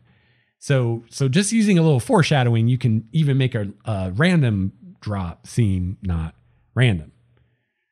So either foreshadow it if it's going to be in a treasure hoard, or have a powerful NPC gift the item to the PC, like an angel or other servant of the character's deity if they're a pious kind of character, or a superior in their organization if they're in an organization, or a rich noble NPC that they rescued, something like that.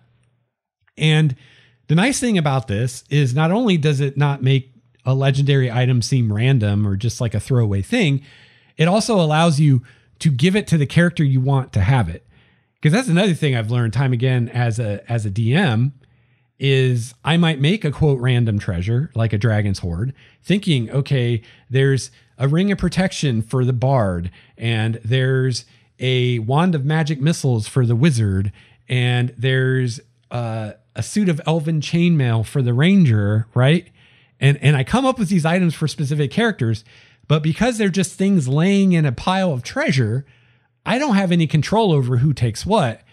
And maybe completely different characters end up with the items than what I planned. And this has happened to me more times than I can count, which is one of the reasons I started doing it this other way.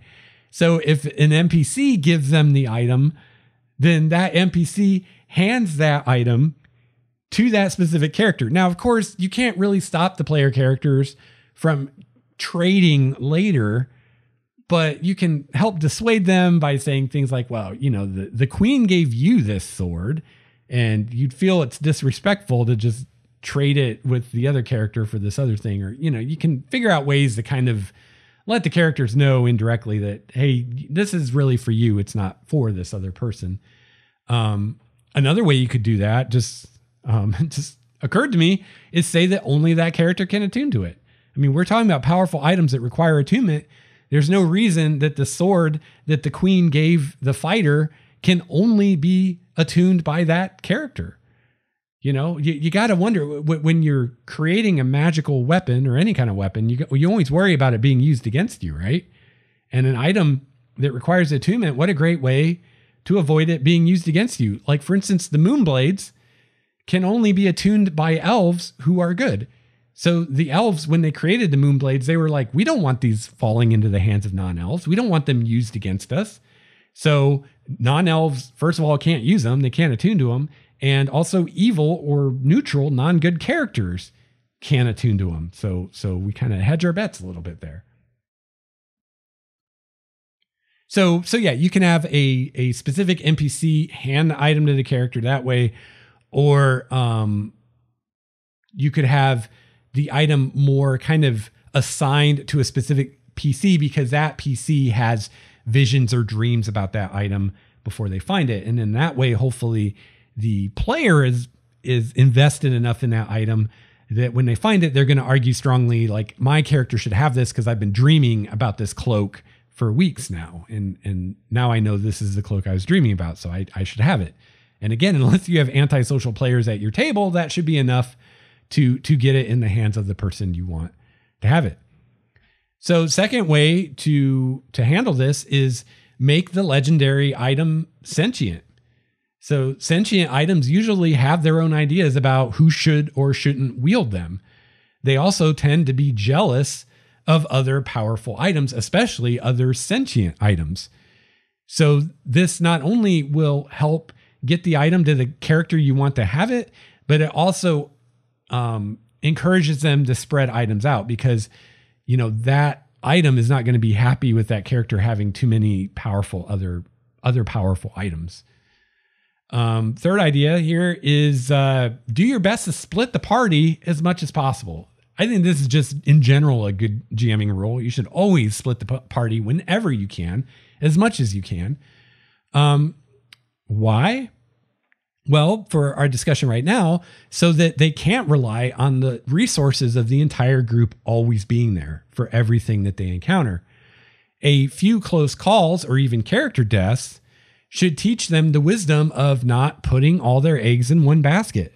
So you give all your powerful items to one character. Well, what happens to the other characters if they have an encounter and that character with all the powerful items isn't there? Now they're boned, right?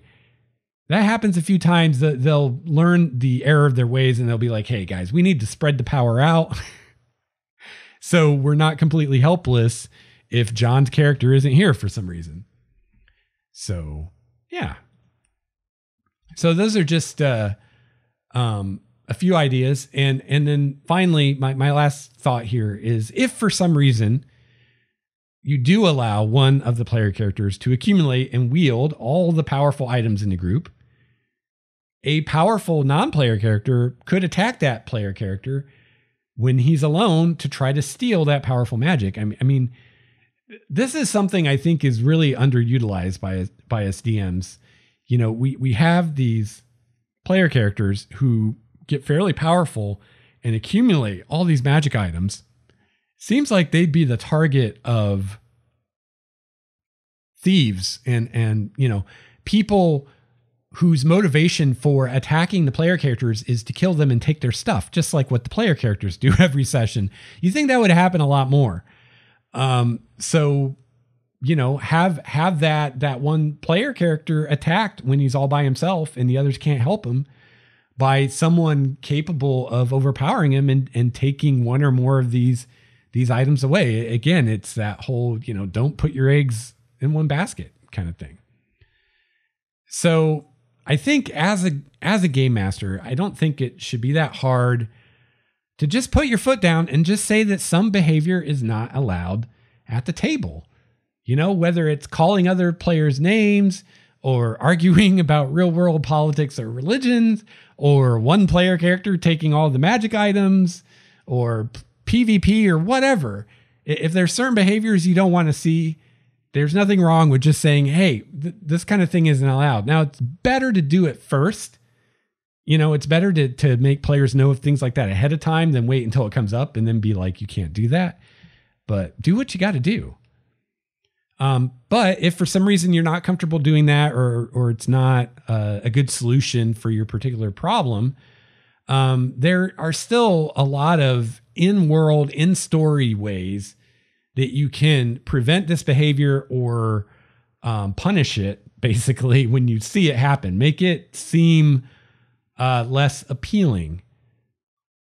I don't think it's something that we should really worry about as far as designing the game or designing adventures. Like for us as GMs, when you're making your adventure, I don't think you have to worry about, well, what happens if one player character gets all this stuff? Because I think just the nature of players, it's going to be rare that happens, because most players, they want their character to be cool, right? And given all our cool stuff to one character, well, now one of us is really cool, but the rest of us are lame. And so, you know, obviously one of the players might be on board with that, but the rest of them, not so much. So, you know, it might be something you see them pull out once in a while as a strategy, but I don't think it's going to be often that you see this as like a consistent problem. But if it is, I think, you know, there's ways that you can make it less appealing that we've talked about. And, you know, I think unless you encounter it, it's not something you need to lay awake at night worrying about, oh, what am I going to do if this happens? And just remember, I see so many comments from people and hear so many comments from people, especially on YouTube, who seem to think that the GM is no more than the AI of a video game. You see this a lot. Like I see this a lot running published adventures where I'll get comments like, oh, you used the wrong monster for this, or you didn't use this secret door, or you didn't use this trap, or you did thing X that's different than what the adventure says, basically, is what all these comments boil down to. Like these people think that I'm a robot carrying out a program and the adventure is my program and I cannot deviate from it. It makes me, I don't know, sad, I guess, a little bit, because it seems like that's where these people are coming from. And it makes me sad because it's like, you're missing what's awesome about these games. That's what's awesome about these games is it's not a computer. It's not a pre-written program. It's a living, breathing person running the game who can make decisions on the fly, who can be creative, who can kind of adjust what they're doing to create the best story and the most fun session for everybody at the table, and who can adapt to what the players do, and who can eliminate things that don't make sense. Like sometimes you're playing a video game, there are things that happen that really don't make sense, but that's the way the game's made. Well, in an RPG, it doesn't have to be like that, because anytime the rules bring about something that doesn't make sense, the GM can say, okay, we're not doing it that way because that's stupid, right? Like there are just times where you're doing it by the rules, but the result is stupid. And it's like, this isn't how reality works. So even though this is the way the rules say we should do it, we're going to do it this other way, because that's what makes sense to me as a GM, as an intelligent, creative, free-willed human being, as opposed to a computer program. So, as a GM, you always have options, and don't be afraid to go outside the box. Don't be afraid to violate what your adventure says you should do. Don't be afraid to go against what the rules say if you need to do it, because ultimately most of your players, that's what they're there for. That's what they signed up for. That's why they're playing D&D and they're not playing World of Warcraft or The Witcher 3 or some other game like that. They're playing D&D because they want the options that are available to them with a human dungeon master who can adapt on the fly to what they're doing, instead of a video game where no matter how many options it seems like you have at any given time, it's a finite, like there's really only so many options, because they're all the options that the designers of the game thought of and put into the game. So if you come up with a solution to a problem they didn't think of, you can't do it. Where if you come up to a solution to a problem that the DM didn't think of, a good DM will let you do it. And a good DM will even reward you, because it's like, the way I think about it a lot of times is like, well, if you as a player come up with a solution to the problem I put ahead of you that I didn't think of, that's a good solution. It's not some harebrained, full of holes, stupid idea, but is a legitimate good solution that I did not think of.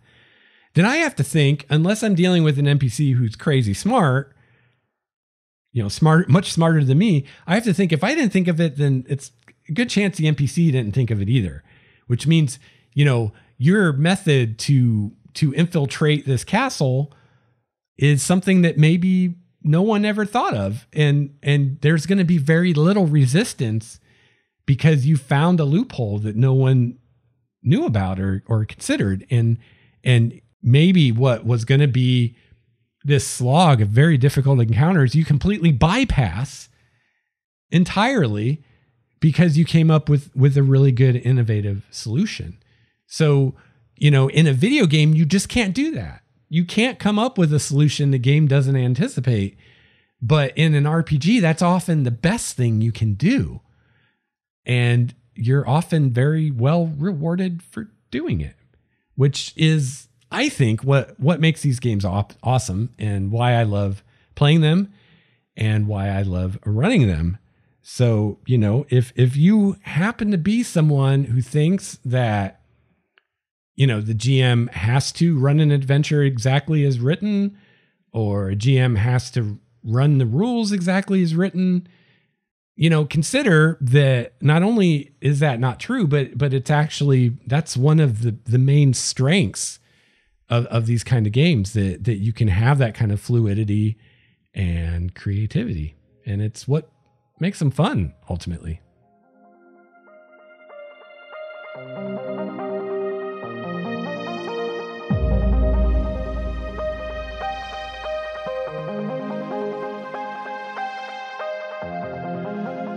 All right.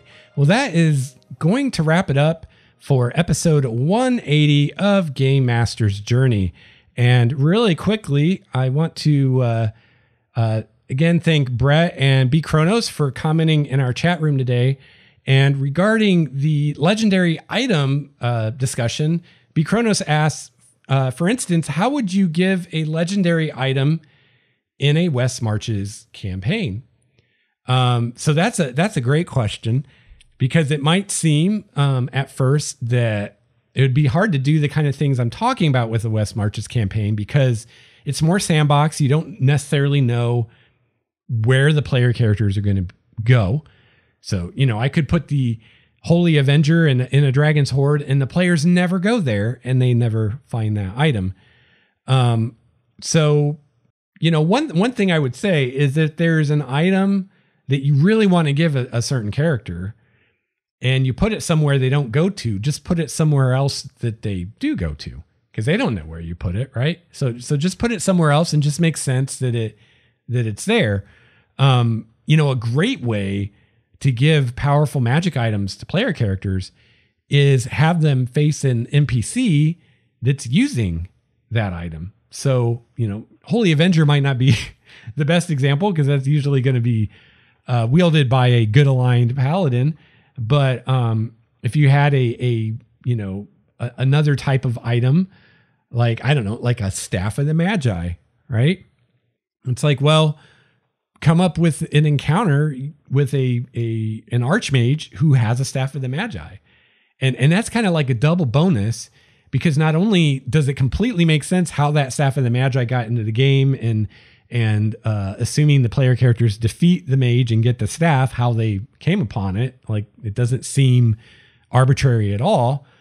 They also have to fight against the staff first before they get it as a resource they can use. So they get to see its power from the business end, so to speak. So that can be pretty cool. You could have NPCs in the home base that maybe could loan or give a magic item to a player character. So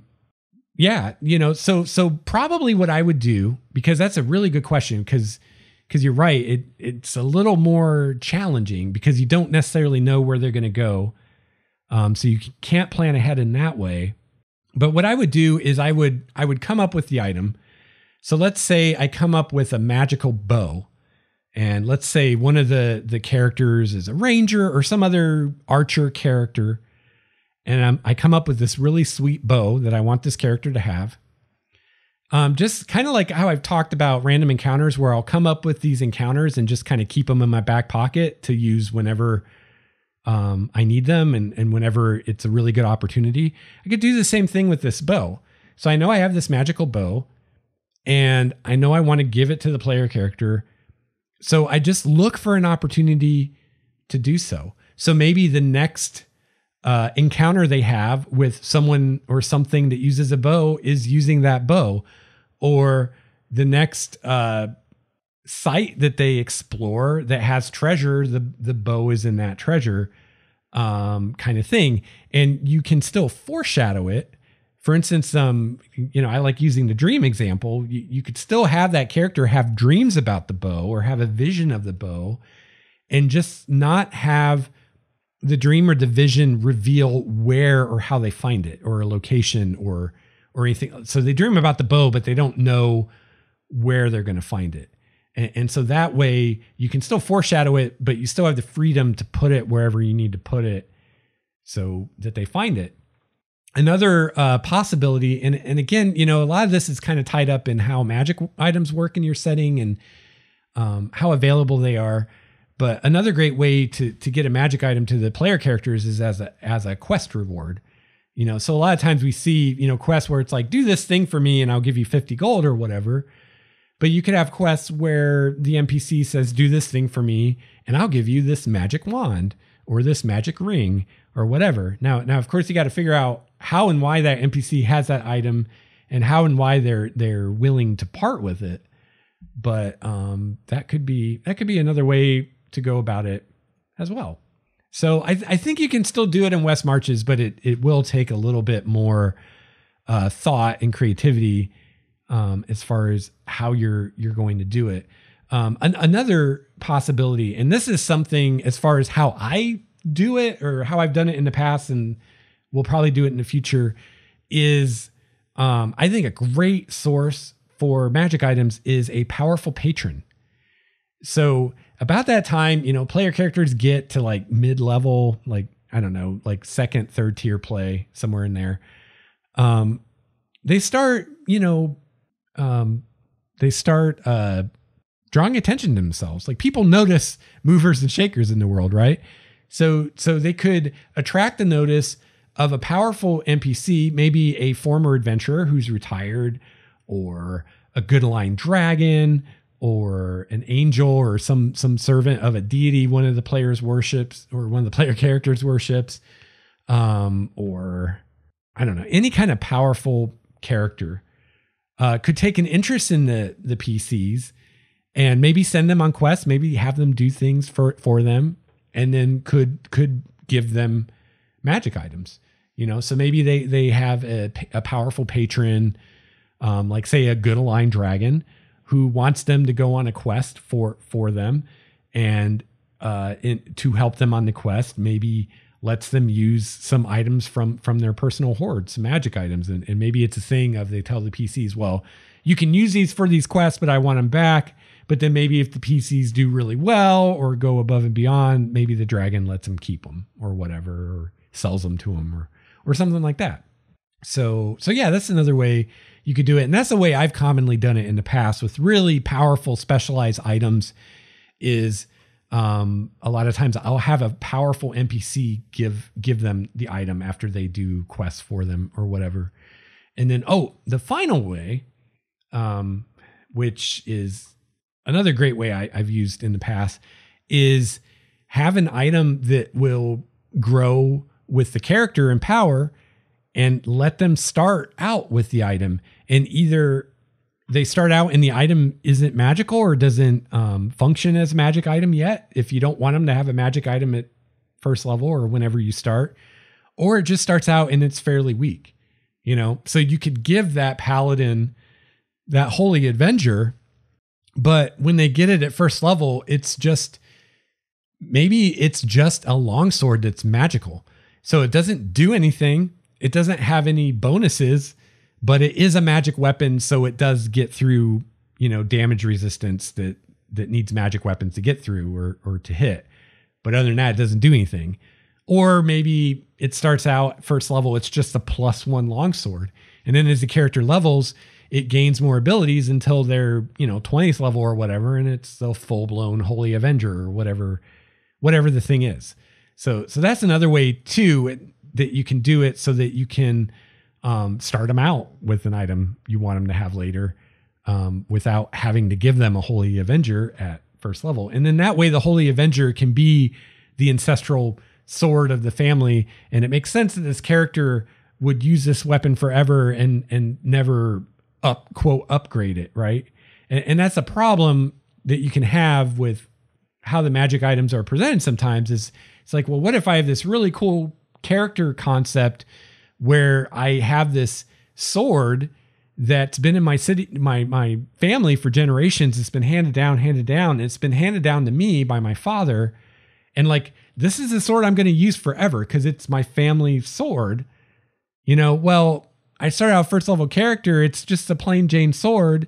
And throughout my career, I find all these magic swords that are way better mechanically, but for a flavor story reason, I want to use the sword I started with. And that can be a problem if you approach magic items in certain ways. So an easy way to get around all that is to say, well, this is a magic sword and it's very powerful, but it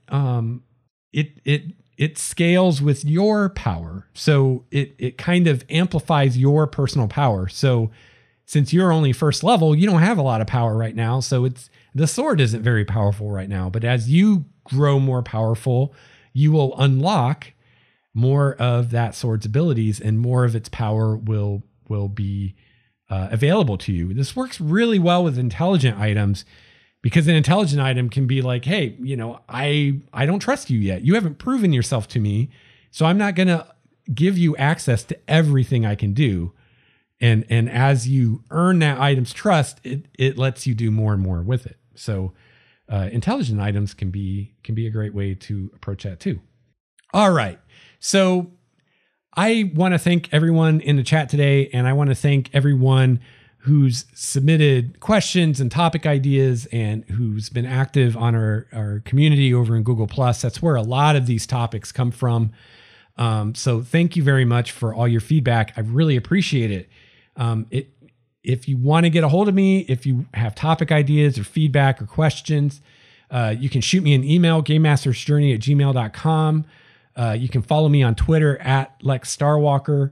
And you can go to the website, starwalkerstudios.com/gamemastersjourney, and you can find all my other information there. You can find my Pinterest, where I collect fantasy and sci-fi art. You can find a link to my YouTube channel where I have actual play games. I don't know what I'm trying to say. You can also find links to my D&D adventure, The Trickster's Labyrinth. Thank you very much to everyone who's purchased copies of that. Really appreciate it. You can also find a link to our store and Spreadshirt where you can get a t-shirt, all that stuff at starwalkerstudios.com. You can also find our voicemail number where you can call and leave me a message. And that is, you know what? I don't have it here. That should be in my show notes. That was neglected. That is 951 GMJ Lex 1. That's 951-465-5391. So you can call in and leave a message, and I might use your message on the show. You can also send me audio files via email if you prefer. So if you have any questions, feedback, or suggestions for future topics, I would love to hear from you. Also on the website, you can find our community on Google+, find a link to that where you can share ideas with other listener GMs. You can find a link to our Discord server. You can find a link to my Patreon page where you can support the show.